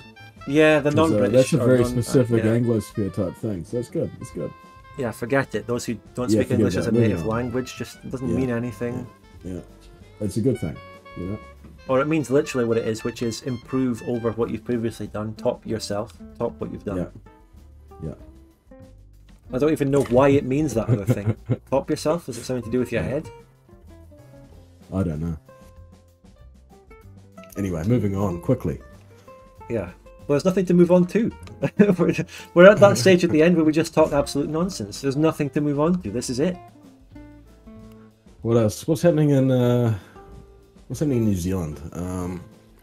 We've got the Women's FIFA World Cup at the moment. What? Yeah. It's being hosted by New Zealand. Oh. And yeah, looks like it's going to be pretty cool. Most of the games are sold out, so I'm not going to go to any of the games. But yeah, that's something that's happening in New Zealand right now, apart from all the flooding and stuff. Are they going to be flooding on the pitches when they're playing? It'll just be slide tackling them there. Just be turning into water. Yeah. We do have some Bavaria Part 4 though. I can say that is going to be done in the next couple of days. I could get it out tomorrow or Saturday. There you go. Bavaria Part 4. My bread and butter. Yeah. Tomorrow or Saturday. The Vic 2 video is doing really well at the moment. Yeah, they're getting the same amount of views as my subscriber count, more or less. Just solidly sitting at 33k, which is kind of nice. It is nice. It's also nice. Comfy. I was actually talking to Spud in private about this, but this actually might be an interesting thing to talk about. Just as my experience, is that going back and looking at Napoleon's Legacy and some of the other videos that I made, having way more views than last time I would have checked them, which would have been like a year ago. And it's really cool to see that people go back and look at your back catalogue, because I didn't really think that was a thing. I thought, my conception of YouTube was you get all your views and then maybe a little bit of a trickle after that. But tons of people have gone back and looked at that series or some of the other videos. Yeah, and that's really cool. Yeah, I get some backlog view. I get quite a lot of backlog viewership. It's never anything massive, but there's always a constant stream of. At any given time, I can look at my YouTube channel. I can see more live statistics on who's watching what at any given time. So I can see that there's always 1 or 2 people watching the Muscovy series, the American Bloodbath, the Napoleon's Legacy thing at any given time. It's got a little trickle of viewers constantly. And that's good because I designed my videos. My videos aren't designed to be throwaway content that you just watch once on the day it comes out and then never think about it again. It's designed to be a series, like a TV series that you can get on a box set. I should release my videos on box set. Well, box sets aren't a thing anymore, but they're designed to be something that is accessible at any time, that isn't just a heat of the moment thing like the throwaway crap that is a lot of YouTube, especially this shorts shite. Ugh. Oh, it's awful. It's horrible. The demand is clear. When is the Spud Pie podcast happening? When is it happening, Spud? This is it! This is it. You're right watching it / listening to it as we speak. Maybe I'll just put these on Spotify like I've mentioned. Yeah. I never get around to this shit. You know the way to do that, by the way? Seriously, this is truth as well. Is that the way to do podcasts, if I was ever going to do a podcast, is you do a free episode and then you have a Patreon where you've got another episode. You know, you do 2 a week or something like that. And that is genius. It works so well. How do you know? Have you done it yourself? First off, I'm manifesting it into the universe, and then the second thing is, it's if you look at all the large podcasts, it's how a lot of them do it. Call it Spudcast. Well, half the duo is being missed out there a little bit, but that's fine. I'm not an egotist. I'm a modest man. It could be called Spudcast. Highcast. Casting is also casting also has a sense of like throwing something out. It's also it's a bit like chucking. So Piecaster. Spudchuck. Yeah, Spudchuck wouldn't really. It's not Piecaster. But maybe next time we do one of these streams, I'll put Spudcast in the name. I'll start introducing it.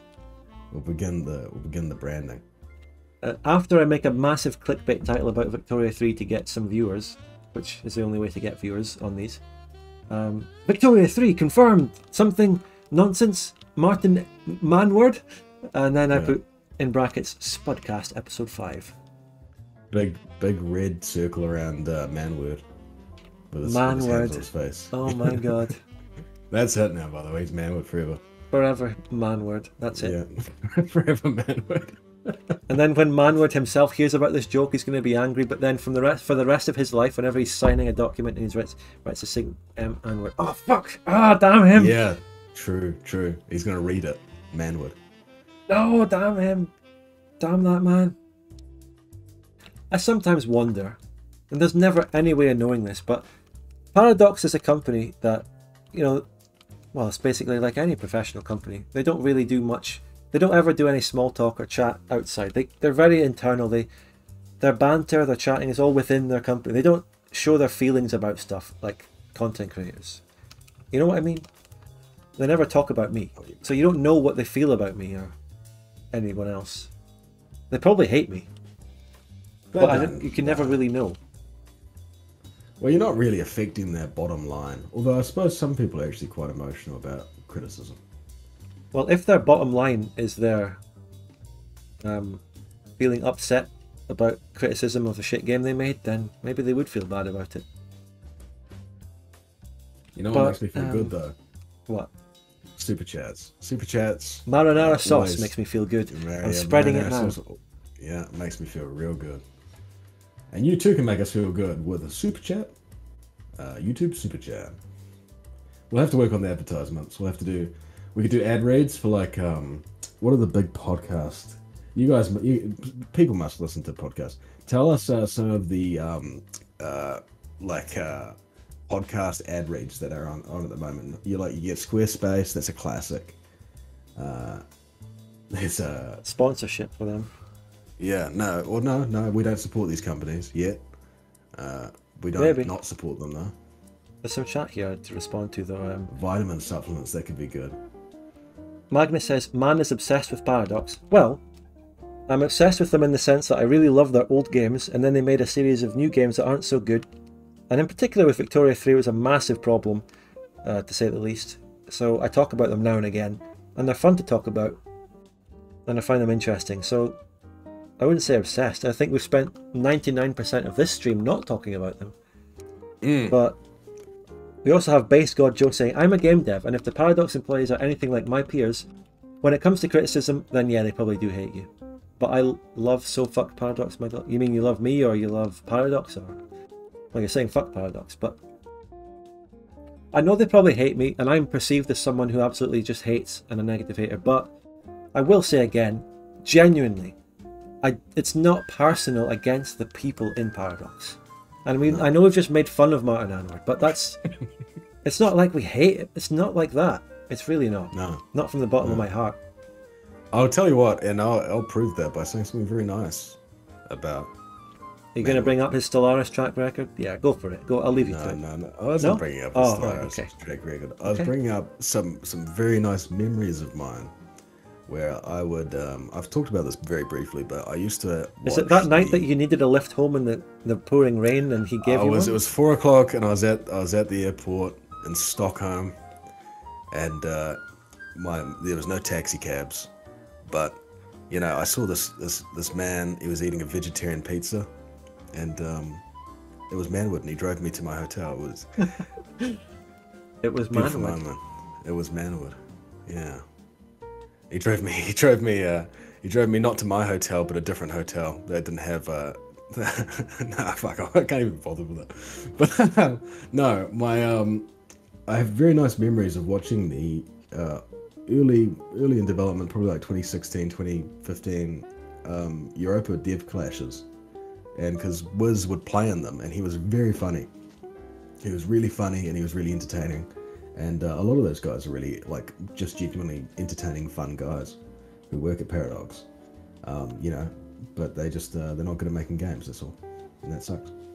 Not anymore, yeah. No. They're great streamers. Well, actually. Anyway, back then, though. I've turned it, it's switched. It's gone. And by the way, all these people at Paradox, by the way, they all make more money than me. So they're having pretty comfortable lives. And I'm out here being a hater. Well, I'm not a hater, but that's a joke. But you know what I mean. So surely they can be happy and content in their lives. And I'm here to criticize games sometimes. Generally, this was a very positive stream, though. Do you think Grey Eminence is ever actually happening? If the lead dev of it makes $1 million on the stock market, yeah. No. I'll I don't know. What's a charitable organization that's like a decent charitable organization? RSPCA. All right, we've got the SPCA. We don't have the RSPCA, but I'll give $100 of New Zealand money, which is £3, and I'll give that to the SPCA if in the next 2 years, Great Eminence is released. Okay. Would you agree to that? Because there's just no fucking way that's happening. Although it kind of sounds like I'm not wanting to donate. But it's not a very big forfeit either. It's not that big a forfeit. I mean, no. But no, it's not so bad. My point of view still is that I want the Grey Eminence to come out because it looked like an interesting, good game that I would love to play and try out and stream and all that. But yeah, doesn't seem like it is. It really doesn't seem like it is. Because, well, does it though? I mean, if they do get that money, they're in a good state and they were about to start their fucking closed alpha, which is very far along. If that guy's pissing away that much money, and there's I doubt it. That really changed the way that I just felt about the whole thing after reading that. That's insane. You know, not because there's anything wrong with pissing money away on the stock market, but as a business owner, you've got employees and you're taking public donations, and that's the kind of guy that you are. Well, that's just the again. I have to point out for the record, and technically, well, at least as far as we know, he only gambled and lost that money on the stock market before he made his games company. As far as we know. The public thing where he talked about losing 700k was before that. So maybe he stopped doing it. Past behaviour isn't necessarily an indicator of future behaviour, but it can be. Yeah. Would the smoke this far? Okay, I'm not bringing it back around. Maybe. Oh, yeah. But this is all public and we know this stuff, and, you know, the Reddit post was him publicly going, you know, everyone, I lost 700k and he got 4,000 upvotes. It's not exactly a secret. But someone says, I'm still disappointed with CK3 not having half the stuff from CK2. And that's the perfect comparison to City Skylines 2. Because that sequel is coming out with stuff from its DLC, its mods, everything. And they're putting it in the sequel. Which is what you should do. And Colossal Order's doing it and Paradox doesn't do it. So yeah. See, the problem is with, like, if you're saying here, like devil's advocate type thing, it just doesn't work for their company, the way that they set things up. If they had released CK3 with, you know, let's say 70% of the content of CK2, then in 3 expansions you're going to have shit tons of feature bloat, and it's going to be a bad game anyway. So you just have to choose when you want it to be a bad game. Do you want it to be a good game for a little while at the start, or a little while halfway through? You know, it's like CK3 is not so bad. It's like in a pretty solid spot right now. Yeah. I'm like, I used to be on release. I was very upset about how bare bones it was, but now I play quite a bit of CK3. I'm probably playing the most CK3 out of any of the times that I've been playing CK3, and I've been really enjoying it. So CK3 gets a tentative thumbs up from me. It's, yeah, like Base God Joe says, it's the best game they've launched in a while. That is true. It's not up against much, but it's true. It is actually, it's a solid game. I say it every stream now, but I'd give it a 6 or a 7 out of 10. Vic 3 is a 1 or 2 out of 10. Imperator Rome is actually a different story. On launch it was like a 1 or 2 out of 10. Now it's a solid game itself. 6, 7 or 8 out of 10. And I want to play it. I'm going to play it on Twitch soon. Do you remember what happened the last time you played it on Twitch? Yeah, I got killed by you. Ah, good times. Good times. Yeah, but I'm doing single player this time. In terms of the yeah, you're hiding. So I have a chance. No. The Piechucker Spud gun. I think we're one apiece because you thrashed me in Victoria too as well. When you played as France. Oh yeah, it was that Meme River one. What about the Hoi 4 games? Were we not opponents in that, or? I think we both lost. Just I think everyone lost. Everyone lost. Yeah, I think that if I had to rank all this, because I haven't done as many streams as you, I could probably think of most of the streams that I've done roughly. That Hearts of Iron 4 stream was my least favourite stream I've ever done. I mean, I sort of had fun, but I remember that moment. They were designed to be chill games. You played, but not too try hard. And then I had that guy in North Africa doing the sweaty landings behind my lines without a port in North Africa, encircling me. and it was the most tryhard thing. One of the main tryhard moves used by all the big Hoi 4 players, and it pissed me off. Yeah. But whatever, it was good times. I sort of had fun on that. I respect that it's some people's like they love it, but Hearts of Iron 4 is just not for me. You know, I think some of the moddings I like to read about Hearts of Iron 4. I don't like to play it. But like the modding community is really cool. I think that's really impressive what they've managed to do. Yeah, the mods are cool. The products are cool. The community, I don't know. Hard things. Yeah, I don't know. I'm sure there's mostly fantastic people there, but when you drop the 3 letters TNO, what do you think of? It's a mod, isn't it? TNO? Yeah. Okay, I guess you don't know. That's fine. We'll leave it. No, what is TNO? TNO is one of the biggest mods for Hoi 4, but it's had a very controversial past. Yes. No. Probably at present. 56. That's probably the biggest mod that I know from Hearts of Iron. Although Hearts of Iron, did you play it around the time it came out? Yes, I did. There was a beautiful moment. I don't know if you remember this, but there was a beautiful moment when Hearts of Iron was first released, where there was no multiplayer rules, and there was so many people playing it that you could just join any lobby, and it would just be fucking chaos. And it was so much fun. That was like, I actually had such a blast doing that. I didn't play multiplayer initially when it came out. Unfortunately, I missed a lot. You did. You missed a special time there. I remember we had a game on launch day or something, and it was like 40 people, and I was in a voice chat with some guy who barely spoke English, and he was playing as Japan, and I was playing as Thailand, and we both went democratic or something. I can't remember. And you just have like. All of it, there'd just be nothing historical about anything that's going on. It was just pure chaos. Yeah. It was amazing. Sounds great. Too bad I wasn't there. I just played single player, had a decent amount of fun, it was alright, and then stopped playing it. Never really returned. Returned for a few meme one-off multiplayer games with the community in 2020 and 2021. Had a bit of fun. Decided, you know what, I hate the format of the game's lasting like 6 to 8 hours, and most of that 4 to 5 hours being build-up, and then by the time you've done the build-up, you're tired. Yeah, I definitely probably say I've watched more Hearts of Iron YouTube videos than I've seen. And I've played Hearts of Iron. Like Tommy K's done some fun stuff. Like he did the roleplay stuff that was really fun. There's a guy called Toro or something like that. He's a Polish guy. I can't remember. It's Tauror, I think. People might know. But he's done, like, he does all the hardcore speedrun crazy stuff. And that stuff's pretty cool.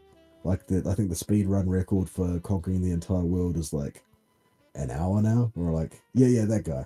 Audio, I've heard the name. Yeah, that guy's cool. I like that guy. He does like the hardcore speedrun type stuff. That's fun. Or like difficult sort of achievements and things. But no, there's actually some great creators for Hearts of Iron who have done some really fun stuff. Numerous. There's so many. And many of them have become massive. ISP. Yeah, true. Somehow that game launched so much massive amounts of content. Huge content creators. And compare that to what's happened with Victoria 3. The amount of content that there's been for Hoi 4, the potential for content, the huge content creators that it's nurtured, how many there are, and then you compare that to Victoria 3 where there's fuck all, a few people doing a single player campaign. Hammurabi is carrying the multiplayer scene of Victoria 3, and as much as his content is fantastic and well edited, he's not getting too many views on that because there's just no interest in that damn game. And he admits that himself on his 3-hour stream, so I'm not denigrating him by saying that. He said it himself. But yeah, no, seriously, his stuff is really impressive. I was seriously impressed with.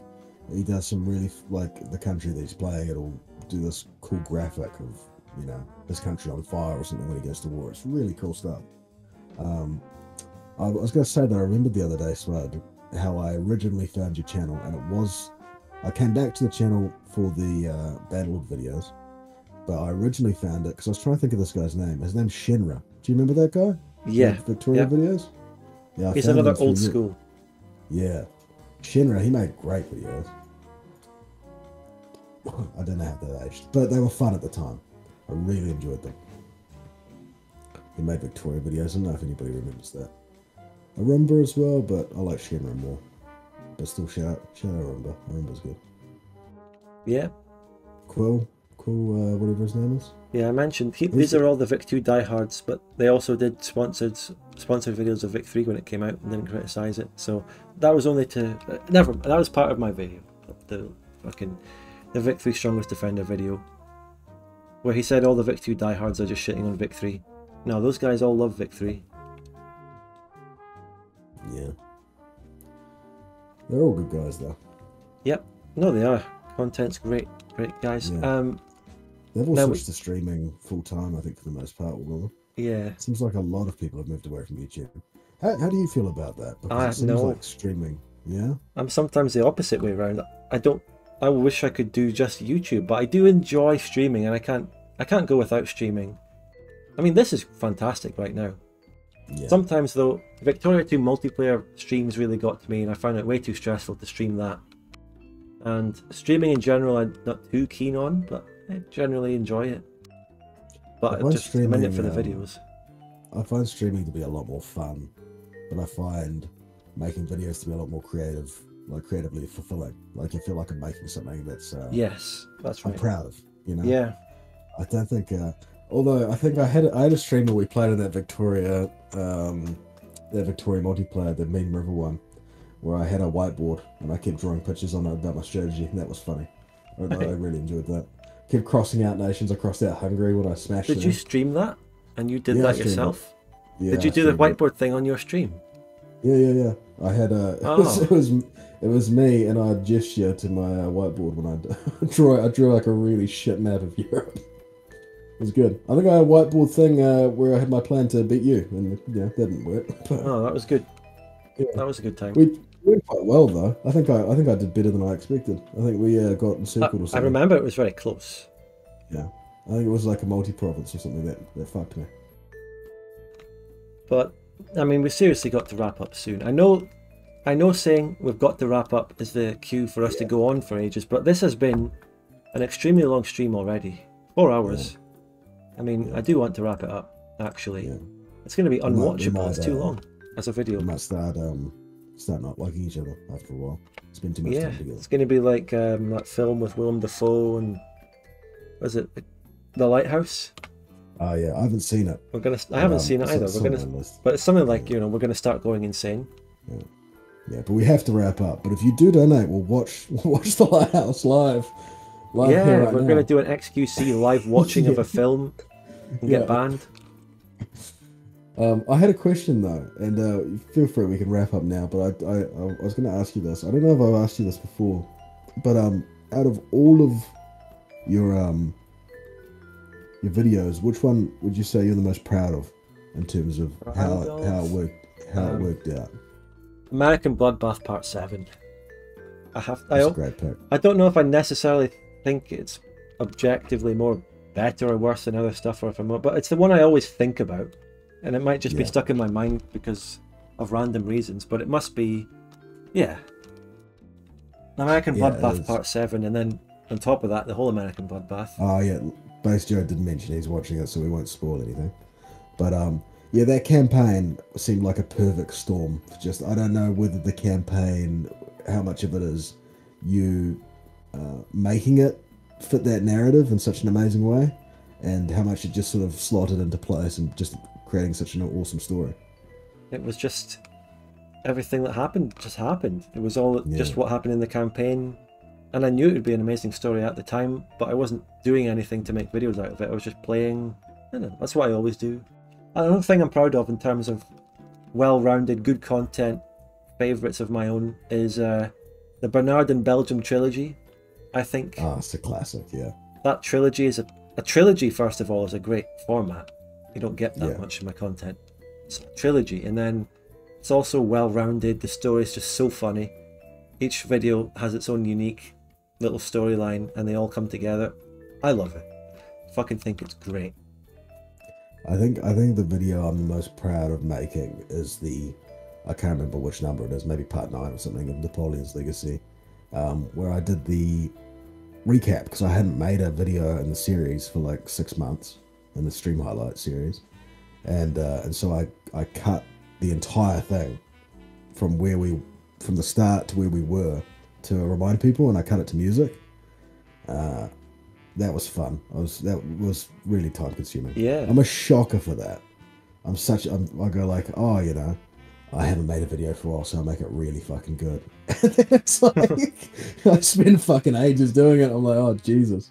This is why I don't make videos that often. The thing about the Bernard and Belgium trilogy is that I think it's a really good intro to Victoria 2 multiplayer content, because it has everything. It's really funny, accessible. You get an idea of who's playing each country, the characters develop, and you also get a bit of war. You get a bit of war analysis. You get really funny random shit happening. You get some nation building from Belgium, and you get just, it has it all. It has it all in a small trilogy. Am I remembering it correctly where Belgium gets like exiled to like the Caribbean or something like that? Yeah, that's what I did in that one. Yeah, and I think it's probably, the way I formatted that one, it was part 2 of the trilogy, is just such a plot twist.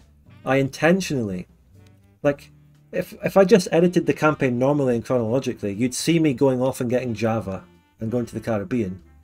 But I decided to edit that out and leave it, and then have a build-up to it, and then go back and show you what you missed, essentially. Because I edited it. I didn't explain that well, but... I'll tell you one thing as well, a little behind the scenes thing, because my favorite part of Napoleon's Legacy campaign that never made it into a video, because it was right at the end of the session before the session that didn't have any other audio except your own, was how Jonas had all of the Netherlands in Indonesia. Like he had you know, because in that mod, you know, the Netherlands is exiled to Indonesia, and they're quite powerful still. But you guys had a crisis to release Indonesia as a free tag, and he ended up having Batavia as one province, like a one province capital. He went from losing all of Indonesia, and all of you guys. There's just like, I was fucking laughing my head off when I was editing it, because there's just no sympathy for poor old fucking Jonas. You guys are just laughing your fucking heads off. And I can't remember, but I think Jonas says something, or he types something where he's like, can we roll back so I can keep playing my country? And you guys just fucking laughing at him. So funny.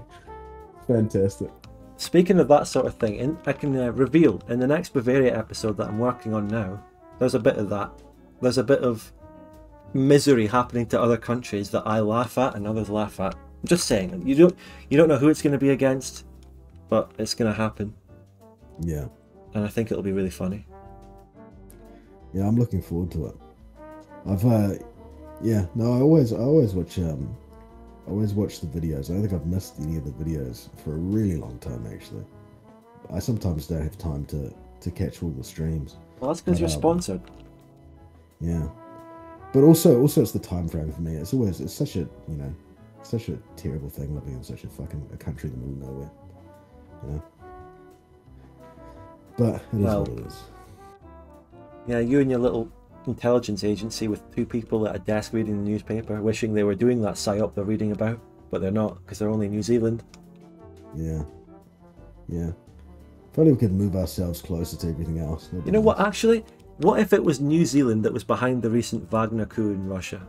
Maybe that was New Zealand's psyop. They just, you know what? New Zealand, we've done no psyops through history. Our intelligence agency's shit. We're small. Let's just pull that one out of nowhere for no reason. Yeah. Everyone's like theorizing about that. Who was the psyop? Who was behind it? What was the agenda? It was New Zealand. There you go. Yeah. Also, it would be the perfect people to do psyops, because we've had a lot of psyops done to us. Like the French. I don't know. Have you read about or heard about the Rainbow Warrior before? I think you've told us about a French psyop in New Zealand. Yeah, they snuck into French spies snuck into New Zealand. They blew up a boat that was protesting their atomic testing in New Caledonia. Fantastic. And they got caught, and then they had a child. It was a man and a woman, and then they had a kid together, and so they were released on clemency because of that. I don't know why. Wow. The other thing as well is America as well, because we banned their nuclear submarines when coming to New Zealand, and that the CI did some stuff, allegedly. What's the name of the YouTuber Spud's doing this with? You mean this, or... I mean this right now? It's Piechucker. There you go. To be fair, your name isn't fully shown today. Yeah, just Pie. If you put your real username on, it'll show P ... because of the new Discord username. If you go back and watch the start of the stream, you can learn about that, Connor or anyone else interested. It's the first time I've ever been referred to as a YouTuber, by the way. Yeah. A YouTuber. Yeah, that feels good. I've started TGC as well. Anyone else having trouble raising and keeping soldier pops? Is that a mod? It is, isn't it? It's the one I've been playing recently, actually. So, I don't know about TGC soldier pop promotion demotion. I actually had that problem with Spain for a while. It's actually probably down to your admin efficiency, which is much more difficult to get in TGC, and that affects pop promotion. I think that's the reason. So try and get yourself some admin efficiency and curb some bureaucrats. But now we have to wrap it up. There isn't anyone giving us the super chats to not wrap it up, so it is time to wrap it up. And it's been 4 hours. Jesus Christ. Yeah. But it's been really fun, and we had loads of interesting topics. It was great. We did. It's 3:30. Oh my goodness. It's 4:30. It's 3:30 in the morning. It's 4:30 in the afternoon. You got your whole life ahead of you, Spud. Well, I don't know about my life ahead of me. I've got an evening ahead of me. Yeah, dinner to go. Some nice dinner. You're going to go to sleep, and you're going to wake up the next day feeling fresh in the morning, and you're going to have a full day ahead of you. Yes, I will. Also, the last thing I'll say, I'll end on this on a very positive note. I bought some crepes for breakfast tomorrow, and they are allegedly authentic French crepes, and they have hazelnut and chocolate in them. Do they have marinara sauce in them? They could. If marinara, I'm not baking anymore. No, but it's always a pleasure. It's never a chore. Thank you everyone who came and listened to us chat shit for hours. And we said some interesting stuff, and we looked at some really, really cool games. Some games I'm actually really excited about. Yeah, and a lot of these games looking absolutely fantastic. And it's nice to see that through incompetence, there's this big gap in the market, and it's actually getting filled up with some really interesting ideas. Yeah. There's just this one big man-word-sized gap in the market. Cleric, thank you so much for $2 super chat because I answered your question. Well, that's nice of you. I'm glad I could help you. And normally it's the other way around. Normally people give a super chat asking the question, and then I might answer it, or not. But this time, yeah. No, but thank you, and thanks for all the other super chats. Thanks for the moderation in the chat, if there wasn't really any required, but some mods were around. Thanks for that. And thank you, Piechucker, for coming on. It's a pleasure again. Had a lot of fun. Absolutely, I had a great time. And you can catch me on the next Gilded Destiny trailer video. I'll be doing the narration. He's already signed that contract live on stream behind the scenes. Yeah, I've gone to the careers tab, and I've done my LinkedIn. I don't have a LinkedIn. I used to actually, but I didn't update it for years, and people just look at it. Made a new LinkedIn on the spot. Yeah. My LinkedIn would say like builder's apprentice. I hadn't worked in construction in like 4 years, and so it's just like people would message me and be like, "Oh, you want a building job, mate?" And I'd be like, "Fuck, I couldn't walk 4K now. I can't fucking go build anything." A builder doesn't seem like the sort of profession that would have a LinkedIn account. That's a very good point. Again, I think it's just because I was a 16-year-old and I wanted to be professional, and having a LinkedIn felt professional, even though it's really not. I don't have a LinkedIn. The Hutch, just the last question here I'll answer. Will you do Hearts of Victoria again? If anyone does host a World War II, I'd love to play it and stream it and then potentially edit a video out of it. That shit is a lot of fun. Way more fun than Hearts of Iron 4. Oh my god. He's referring, of course, to the World War II mod Victoria 2 sessions. Single session wars. Just love them. They were really fun. But, yeah. 2 questions, 2 quick ones. Will you ever do Victoria 2 community multiplayer again? It's difficult. It's stressful and difficult to host that sort of thing, but it is. I can't rule it out. Might do it again. Could do. Maybe. And how many weeks away are we from Shovel Face Part 3? The same week that Grey Eminence comes out. Oh no! I'm sorry, but if I do get that $1 million funding, I'll make it.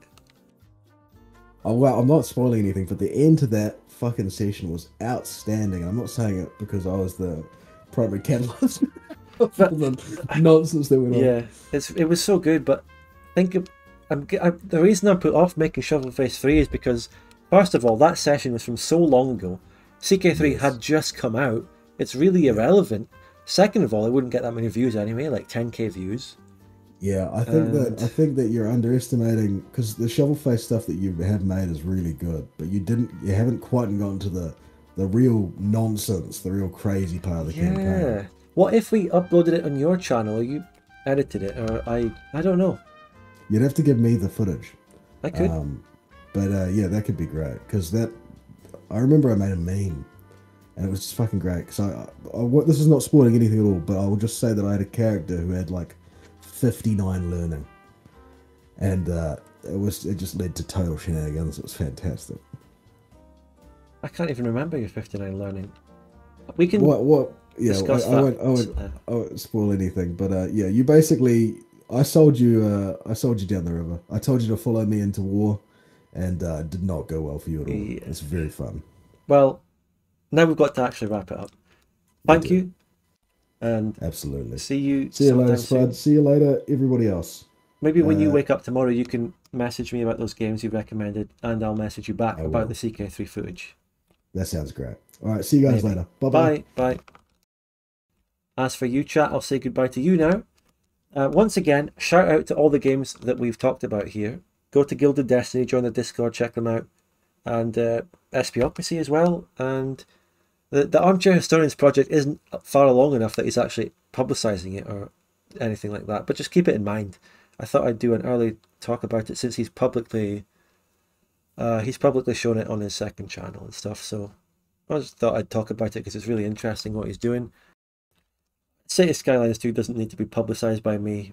If you want that game, check it out. And yeah, that's it. Thanks everyone for the super chats, the support, and Bavaria Part 4 coming today. No, not today, sorry. Tomorrow or Saturday. The next 2 days, guaranteed. Okay, thanks everyone. Bye.